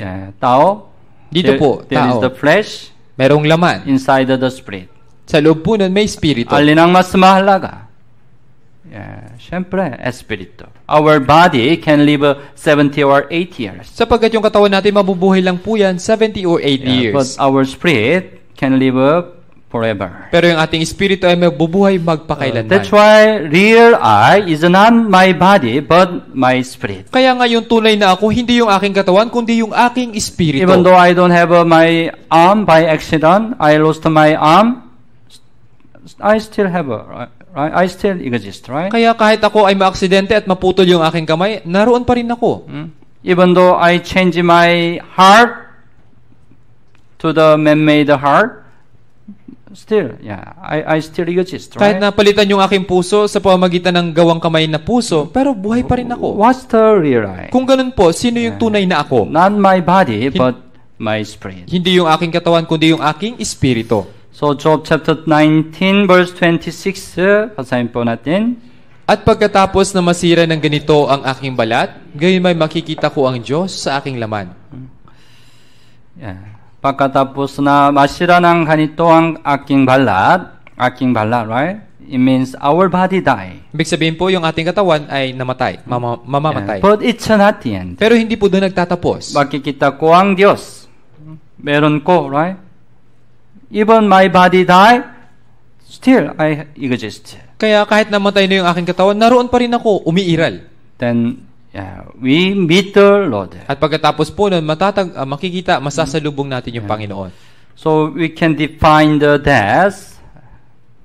We can define the death. Kaya maaari nating bigyan ng kahulugan yung kamatayan. The biblical meaning of the death is a separation. Kaya yung biblical na kahulugan ng kamatayan, ito po yung paghihiwalay. Let's suppose this is a body. Pagpalagay po natin, ito yung katawan mo. This is the spirit. Ito yung espiritu. Originally, man's body and spirit live together. Sa katunayan po, yung katawan ng tao at espiritu ay magkasamang nabubuhay. But someday, man's body will die by accident, by disease, right? Pero balang araw yung katawan ng tao ay mamamatay dahil sa aksidente o dahil sa sakit. Then man's body does not work anymore. Kaya yung katawan na yun ng tao ay hindi nagagana pa.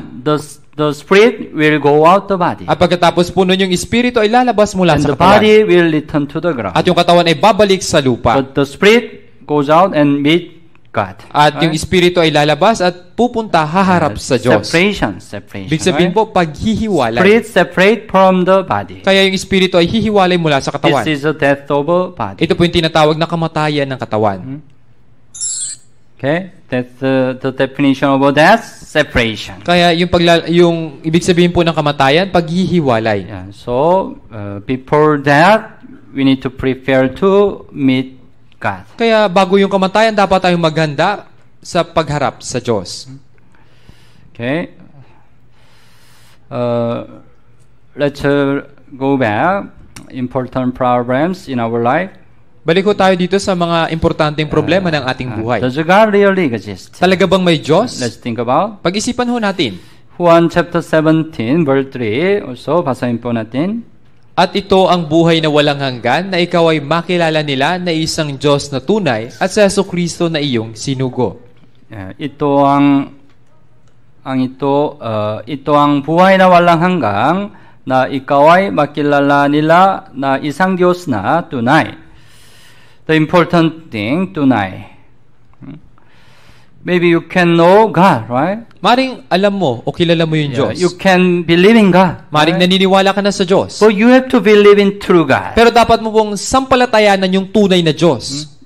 Even though many people say that they believe in God, but they believe in God according to their own thoughts. Kaya kahit maraming tao yung nagsasabi naniniwala raw sila sa Diyos, pero yung pinaniniwalaan nilang Diyos ay base sa kanilang If kaisipan. you believe in God according to your own thought, actually you cannot believe in true God. Kaya kung ikaw ay naniniwala sa Diyos na base sa iyong sariling kaisipan, sa katunayan hindi ka naniniwala sa You tunay na have to Diyos. believe in true God by the word of God. Dapat kang sumampalataya sa tunay na Diyos sa pamamagitan ng salita ng Diyos.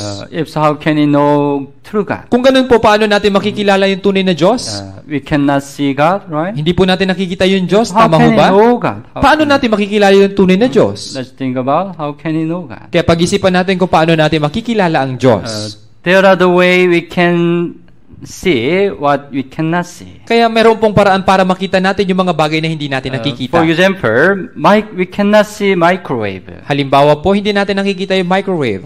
You know microwave? This time also there are many microwaves on the air. Kaya sa oras na ito, napakarami po mga microwaves sa But we hangin. cannot see microwave. Pero hindi po right? natin nakikita yung mga microwave. But through the cell phone, we can know there is a microwave. Ngunit gamit yung cellphone, malalaman natin na merong In microwaves. cell phone, there are antenna. Sa mga cellphone po, merong antena. Antenna, right? Long time ago, you use this kind of cell phone, right? Mahabang panahon na nakalipas, ganyan po yung ginagamit mo siguro Sometimes sa the antenna, cellphone. you pull out antenna, right? Kung minsan, hinihila mo pa palabas yung antena. But this time, no antenna outside. Pero right? ngayon, wala ng antena. But there is an antenna inside. Pero meron po yung antena sa loob. Through the antenna, we know there is a microwave. Kaya right? gamit yung antena, malalaman natin na merong microwaves.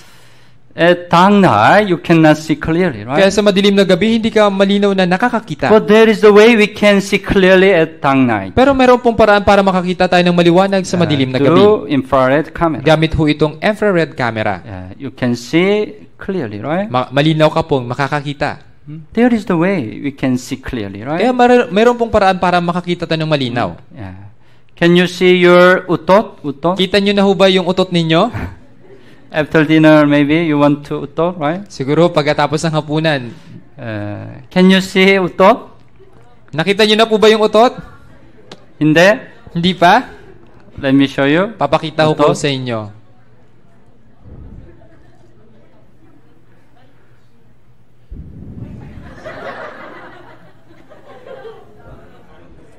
Very clear, right? Ang linaw ho, di ba?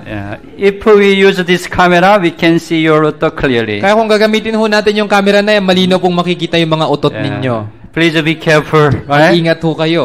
Somebody can see your utot. Baka yung iba, nakikita nila yung utot ninyo. We cannot see God. Hindi ho natin nakikita yung How Diyos. can you know God? Paano natin makikilala yung Diyos? That's why God gave the Bible to know God. Kaya nga ibinigay ng Diyos ang Biblia para makilala natin If yung we Diyos. learn the Bible, we can conclude that God is a really exists. Kaya kung pag-aaralan natin yung Biblia, malalaman natin na talagang umiiral yung Diyos. John chapter 1 verse 1 said, Sa simula ay ang salita at ang salita ay kasama ng Diyos at ang salita ay Diyos. Ang salita ay Diyos. God showed Himself through the Word of God. Kaya ipinakita ng Diyos ang kanyang sarili sa pamamagitan po ng salita ng Diyos. That's why without knowing the Bible, we cannot know the true God. Kaya nga kung hindi natin aalamin yung Biblia, hindi natin makikilala yung tunay na So Diyos. if you say, I believe in God without knowledge of the Bible, it's wrong. Kaya kung sinasabi mong naniniwala ka sa Diyos na wala ka namang kaalaman sa Biblia, mali ho yun. We have to learn the Bible to know true God. Kailangan natin pag-aralan yung Biblia para makilala natin yung tunay na It's Diyos. very, very important. Napakahalaga po nito. If so, what's the Bible? Kung ganun ho, ano ang Biblia? The Bible was written BC 1,500 years ago. Ang Biblia po ay sinulat BC 1,500 years ago. First Bible is Genesis. Unang Biblia po, Genesis. From Genesis to Malachi, BC 400, it's Old Testament. Kaya mula Genesis hanggang Malakyas, hanggang BC 400 po, tawag Lumang Tipan. Total 39 books. Sumatotal, 39 na mga aklat. And from Jesus Christ until AD 100, there is a New Testament. At mula naman po kay Jesucristo hanggang AD 100, tawag ho doon Bagong Tipan. 27 books. 27 na mga aklat. So how many books of the Bible. Kung ganun po, ilan lahat yung aklat ng Biblia? You can add, right? 39 plus 27. Pwede nyo po yung pagsamahin. 39 plus 27. How many? Ilan po? How many? Ilan po? Madali. Do you need to use a calculate? Ika-calculator pa po ba natin? 66 book, right? 66 na mga aklat. Yeah, recording era from 3,500 to 1,900 years ago. Kaya yung panahon ng pagtatala mula 3,500 hanggang 1,900 years ago. It took almost 1,600 years. Ito po ay gumugol ng halos 1,600 The taon. writer, king, fisherman, doctor, shepherd, almost 40 persons. At yung mga nagsulat po, hari, mangingisda, doktor, pastol at marami pang iba. Recording phrase, Jerusalem, Samaria, Rome, and so on. At yung lugar na pinagtalaan sa Jerusalem, Samaria, Roma at marami pa. But the important thing, the author of the Bible is God. Pero yung mahalagang bagay dito, yung may akda ng Biblia ay ang And the Diyos. contents from the start to the end of the human history. At ang nilalaman mula sa simula hanggang sa katapusan ng kasaysayan ng The tao. Bible was written in this way. 2 Peter chapter 1 verse 20 and 21. Basahin po natin. Una sa lahat, dapat ninyong malaman ito na walang propesiya ng kasulatan na nagmula sa pansariling pagpapakahulugan, sapagkat walang propesiya na dumating kailanman sa pamamagitan ng kalooban ng tao, kundi ang mga taong inudyukan ng Espiritu Santo ay nagsalita mula sa Diyos. Walang propesya na dumating kailanman sa pamamagitan ng kalooban ng tao, kundi ang mga taong inutiyukan ng Espiritu Santo ay nagsalita mula sa Diyos. The Bible was written by men who was inspired by God. Kaya ang Biblia po ay naisulat ng mga tao na inudyukan ng Espiritu Santo. Even though men wrote, it was the word came from God. Kaya kahit ang mga tao po ay ang nagsulat, pero yung salita po ay nanggaling o nagmula sa Like Diyos. this, Jeremiah chapter 30, verse 1 and 2, also, basahin po natin. Ang salita na dumating kay Jeremias mula sa Panginoon na sinasabi, ganito ang sabi ng Panginoon, ng Diyos ng Israel, isulat mo sa isang aklat ang lahat ng mga salita na aking sinabi sa iyo. Si Jeremias ay propeta. Ang propetang nagsulat ang nanganal ng salita ng Diyos. Sinabi ng Diyos kay Jeremias. Isinulat ni Jeremias ang salita ng Diyos sa aklat. At ito ay naging aklat ng Jeremias. You can find the book of Jeremiah.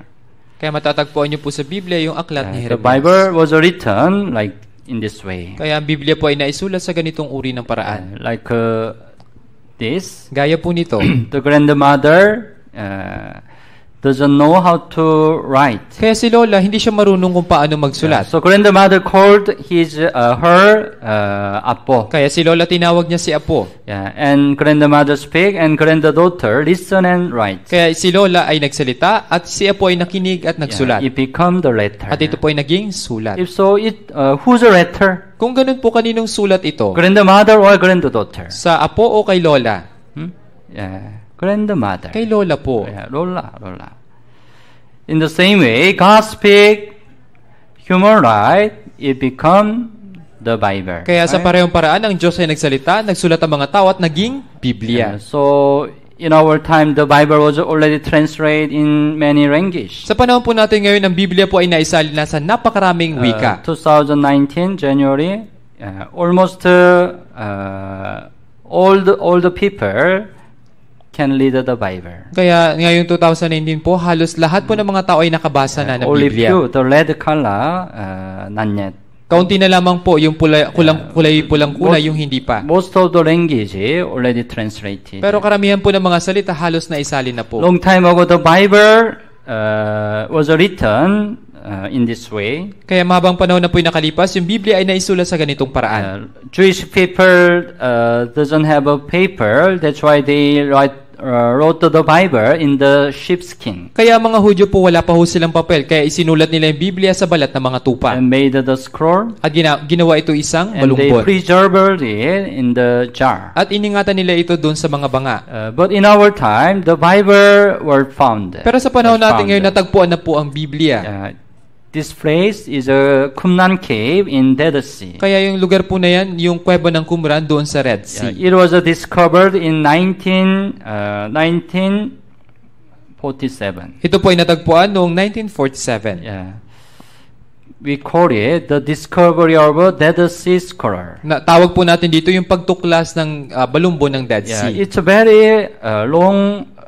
It was the Bible was written 2,200 years ago. Kaya napakatanda na po nito na isulat ito 2,200 years ago. But this Bible, all the Bible, is exactly same our current Bible. Pero diyan po sa Biblia na natuklasan ay pareho rin po sa Biblia na meron tayo ngayon. It proves that they are absolutely the same as the present Bible.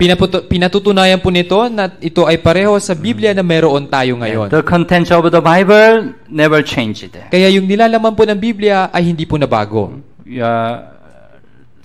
Read the Bible.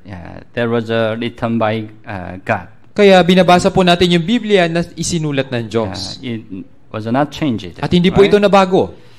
So if we read the Bible and learn the Bible, we can conclude that the author of the Bible is God. Kaya kung babasahin at pag-aaralan po natin ng Biblia, masasabi po natin na ang may akda ng Biblia ay ang Diyos. If we look at some the book, right? We can know who write this book. Kaya kung babasahin po natin yung isang aklat, malalaman natin kung sino yung nagsulat ng aklat na iyon. For example, halimbawa po, there are some writing, right? Dito po may sulat.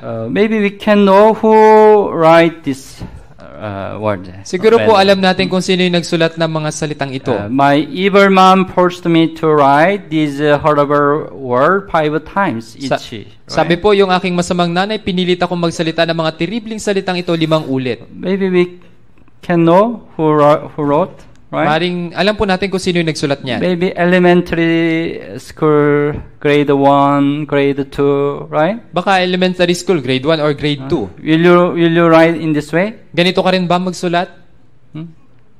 Yeah, elementary school, right? Siguro po, elementary school. If so, how about this, this? Paano naman po itong thesis na ito?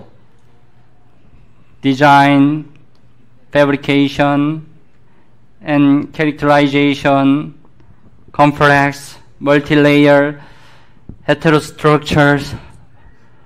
Mahirap reading, right? Elementary school student can write in this way. Kaya bang magsulat ng ganyan ng isang elementary student? Maybe the professor, right? Siguro po isang profesor. If we read the writing, we can know who wrote. Kaya kung babasahin, titignan po natin yung sulat, malalaman natin kung sino po yung nagsulat. In the same way, if we read and learn the Bible, we can know who wrote this Bible. At sa parehong paraan, kung babasahin at pag-aaralan po natin yung Biblia, malalaman natin kung sino ang nagsulat nito. So, we have to know true God through the Bible. Kaya dapat nating makilala ang tunay na Diyos sa pamamagitan po ng Biblia. From now,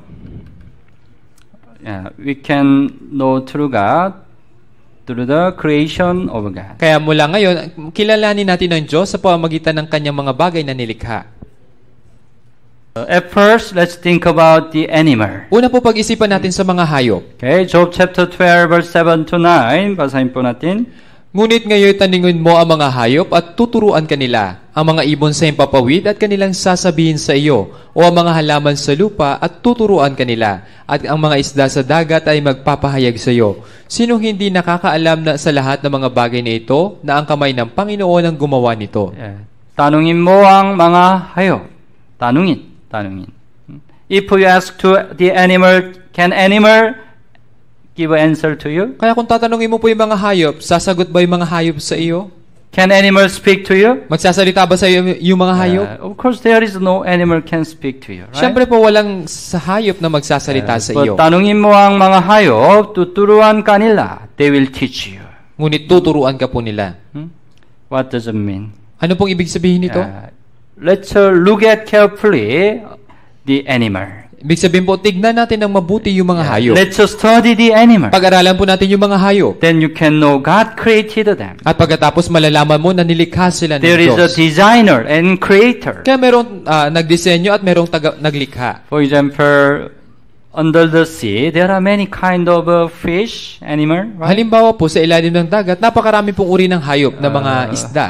Looks very special, right? Ito mukhang special ho. We can know there is somebody who design and create them, Kaya right? malalaman po natin na mayroong nagdisenyo, mayroong pong gumawa sa They kanila. cannot exist by themselves. Sapagkat hindi sila po pwedeng umiral o bigla na lang They umusbong cannot dyan. exist by accident, right? Hindi po sila aksidenteng nag-umiral. There is a designer, right? Kundi mayroong pong nagdisenyo. Diatom.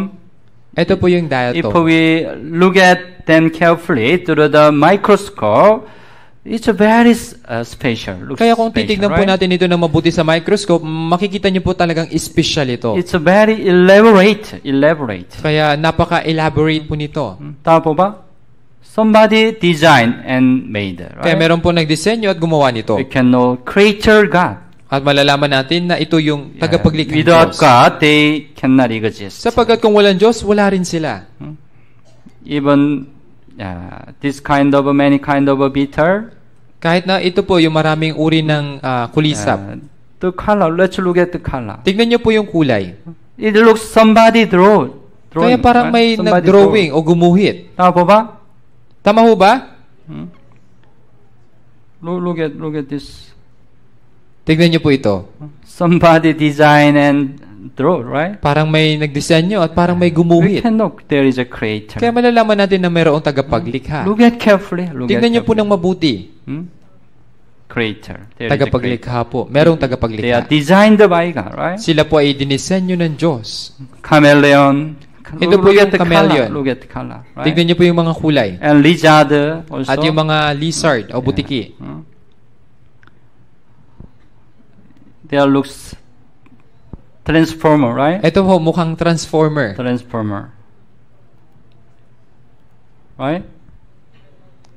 They change their body, right? Ito po, nababago yung kanilang But in katawan. our time, scientists develop transformer robot, right? Sa panahon natin ngayon, yung mga scientifico nakagawa sila ng transformer, parang robot. But God already designed and create them, right? Pero yung Diyos, ginawa at dinisenyo niya sila. And all the animal, God gave a special ability to keep themselves. At lahat po ng mga hayop ay binigyan ng Diyos ng espesyal na abilidad para maingatan yung kanilang sarili. So most of the animal they have a camouflage. Kaya Disguise. karamihan po ng mga hayop meron silang panlilinlang o yung camouflaging. Let's look at. Tignan ho natin.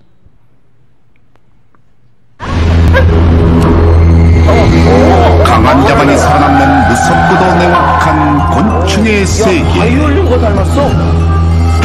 기발하고 치밀하게 자신을 방어하는 곤충들의 생존 전략. 위장술. 그럼 위장술의 대가들을 한번 봅시다. 우와, 뭐야? 머리부터 발끝까지 낙엽 모양을 하고 있는 낙엽 사마귀. 몸 밑을 받고 낙엽 무늬를 하고 있습니다. 위험에 닥치면 보복 자세로 납작 엎드려 낙엽처럼 보이게 한다. 도리끼가 낀 것 같기도 하고요. 저거 있다. 얘도 사막이야. 여기 있다. 다음은 꽃사마귀. 이름처럼 꽃 속에 숨어서 자라면서 몸 색깔이 꽃처럼 똑같이 변한다. 야, 이건 악권이다. 그냥 편집 중에 하나 같죠? 이번 곤충은 누구? 보아하니 나뭇잎으로 위장한 것 같은데 과연 어디에 있을까? 어딨어? 찾았다. 여기 숨어 있었네. 나뭇잎과 비슷한 모습으로 천적을 유유히 피하는 나뭇잎벌레. 어머, 모르겠다, 진짜. 어쩜 앞을 봐도 뒤를 봐도 나뭇잎의 앞뒤랑 똑같이 생겼다. 가위로 오린 것 같아. 소름이 끼칠 정도로 똑같죠? 가위로 잎사귀 앞뒷면을 저렇게 똑같이. 움직이지 않으면 뭐가 곤충이고 뭐가 나뭇잎인지 너무 헷갈린다. 어? 야, 어떻게 몸이 저렇게 저렇게 변했냐? 야, 정말 기가 막히다, 저거. 마치 변신 로봇 같습니다. 양은 뒷입을 붙인 게 아닐까요? 어떻게 저렇게 신기하다.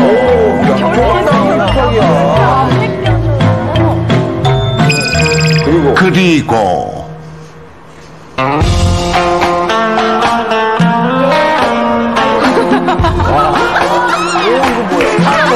사람의 얼굴을 가진 노림새까지 곤충들의 생존 전략이 놀랍다. Mukhang tao, right? Yeah. We can know God created them, right? Kaya malalaman natin na ang Diyos ang lumikha It's sa very kanila. clear. God create them. Kaya napakalinaw po na ang Diyos There is yung a gumawa sa creator, kanila. right? Kaya meron pong tagapaglikha. As the Bible said, since the creation of the world, His invisible attributes are clearly seen. Kaya gaya po na sinabi ng Biblia, mula pa ng likhain ng sanlibutan, ang kanyang walang hanggang kapangyarihan ay nakikita. They o are naunawaan. without excuse. Upang Right? wala silang maidadahilan. It's very clear there is a creator God. Kaya right? napakalinaw po na mayroong Diyos na tagapaglikha. How about tao? Paano naman po sa mga Awit tao? chapter 139, verse 13 and 14. Also, basahin po natin. Sapagkat hinubog mo ang aking mga nasa loob na bahagi, at sa bahay bata ng aking ina, ako'y iyong hinabi. Ako'y magpapasalamat sa iyo, sapagkat ang paggagawa sa akin ay kakilakilabot at kamangha-mangha. Ang iyong mga gawa ay kahanga-hanga, at iyon ay nalalamang mabuti ng aking kaluluwa. Yeah. Who created you? Sino pong gumawa sa iyo?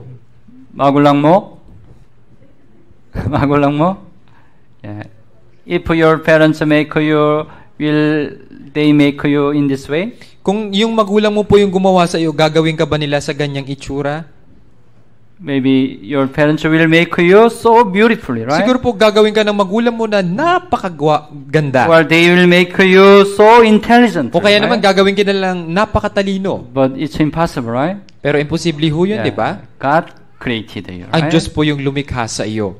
Anyway, if we look at carefully our man's body, we can conclude God created. Kaya kung titignan po natin na mabuti yung ating katawan, masasabi po natin na ito'y nilikha For ng Diyos. example, hands. Halimbawa ho yung kamay ninyo. Alin ang higit na nakakatulong. Man made a robot hand, God made a man's hand. Yung gawang tao na robot hand o yung gawang yung kamay na ginawa ng Diyos. Of course, man's hands, God made a man's hands is much more convenient. Siyempre po yung kamay na ginawa ng Diyos, ito yung higit na nakakatulong. Let's look at your hand. Raise your hand. Pakitaas po yung kamay ninyo, tignan ho natin. Yeah, how convenient, right? Talagang Whatever napaka-convenient. you want, you can move, right? Saan You nyo man can catch gusto, nagagalaw ninyo. But robot pwede kayo hand makahuli. cannot do right in this way, right? Pero yung kamay na robot, hindi niya kayang gawin ito. God designed, God made, right? Kaya yung Diyos ang nagdisenyo at gumawa nito. So even though you look at carefully your hand, you can conclude God created man. Kaya kung titignan nyo po na mabuti yung inyong mga kamay, masasabi ninyo na ang Diyos ang gumawa ng kamay. Anong kamay? Kamay ng unggoy. Unggoy hands different from man's hand, right? Kaya yung kamay ng unggoy, iba po sa kamay ng mga tao. Yeah, unggoy hands just catch in this way, right? Yung paghawak ng kamay ng unggoy, kagaya But nito. only man's hand, catch in this way. Pero yung kamay Five ng finger can meet together, Pero right? yung kamay ng mga tao ang kayang gumawa nito, You yung can do, right? Follow, you can do, right? yung limang daliri Five nagsasalubong finger. sa dulo, Yeah, but yung unggoy dulo. cannot. Gawin po natin. Yung Man's unggoy hindi hand kaya. is so special, Kaya right? napaka-special ng kamay ng tao. Because God created. Sapagkat yung Diyos yung gumawa nito. Through man's hand, we can do many things. Kaya sa pamagitan ng kamay ng tao, marami po tayong magagawang bagay.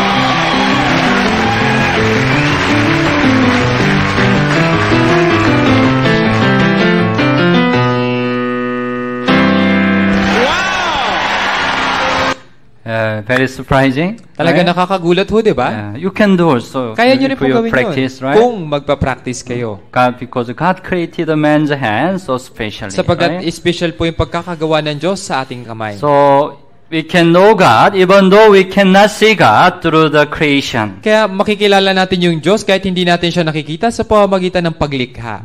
We can know God, Kaya right? makikilala po natin yung Diyos. Let's think about studying this word and this Bible seminar. Kaya pag-isipan po natin yung pag-aaral sa mundong ito at itong Bible seminar. Yeah, you have your time, right? Meron kayong inyong sariling oras. To where you will invest your time. Kaya saan ka mamumuhunan sa iyong oras? Usually, most of people study in this world,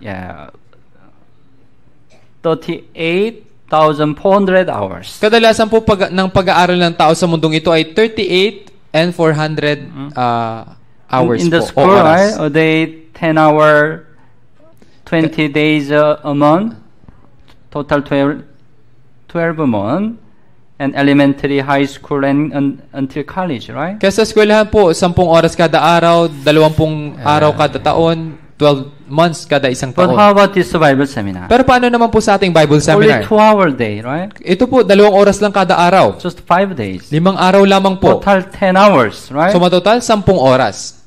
To where will you invest? Kaya saan ka po mamumuhunan? For studying this word, right?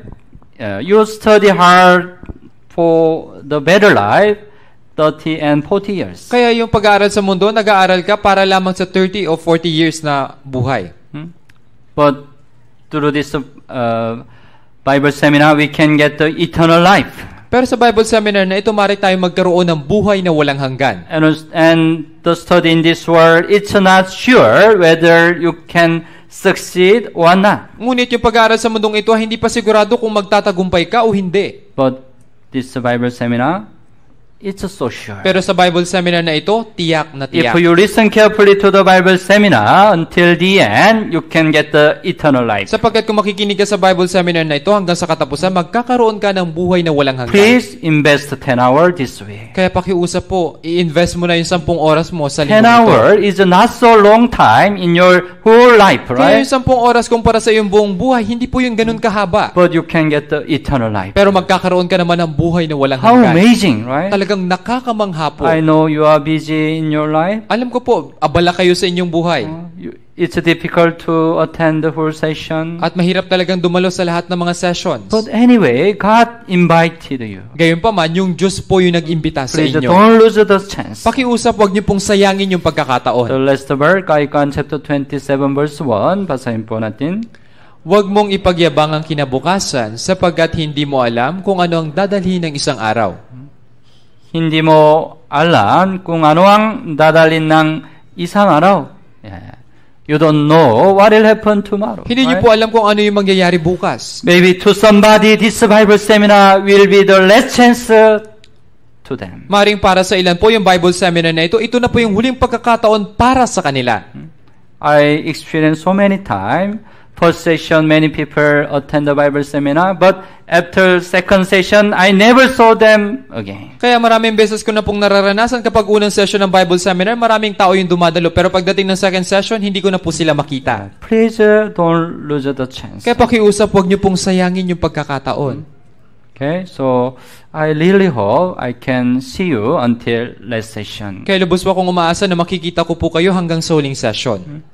Okay, see you tomorrow. Okay ho, kita ho tayo bukas. Okay? Okay ho. Okay, malalangin po tayo. Mahal naming at mahabaging Ama, salamat po sa dakilang pagkakataong ito na ibinigay mo sa amin upang mag-aral ng salita ng Diyos. Hiniling ko po na tulungan mo ang mga taong ito na makadalo sa Bible Seminar hanggang sa katapusan. Ipakalo mo po ang kaligtasan sa lahat ng dumalo.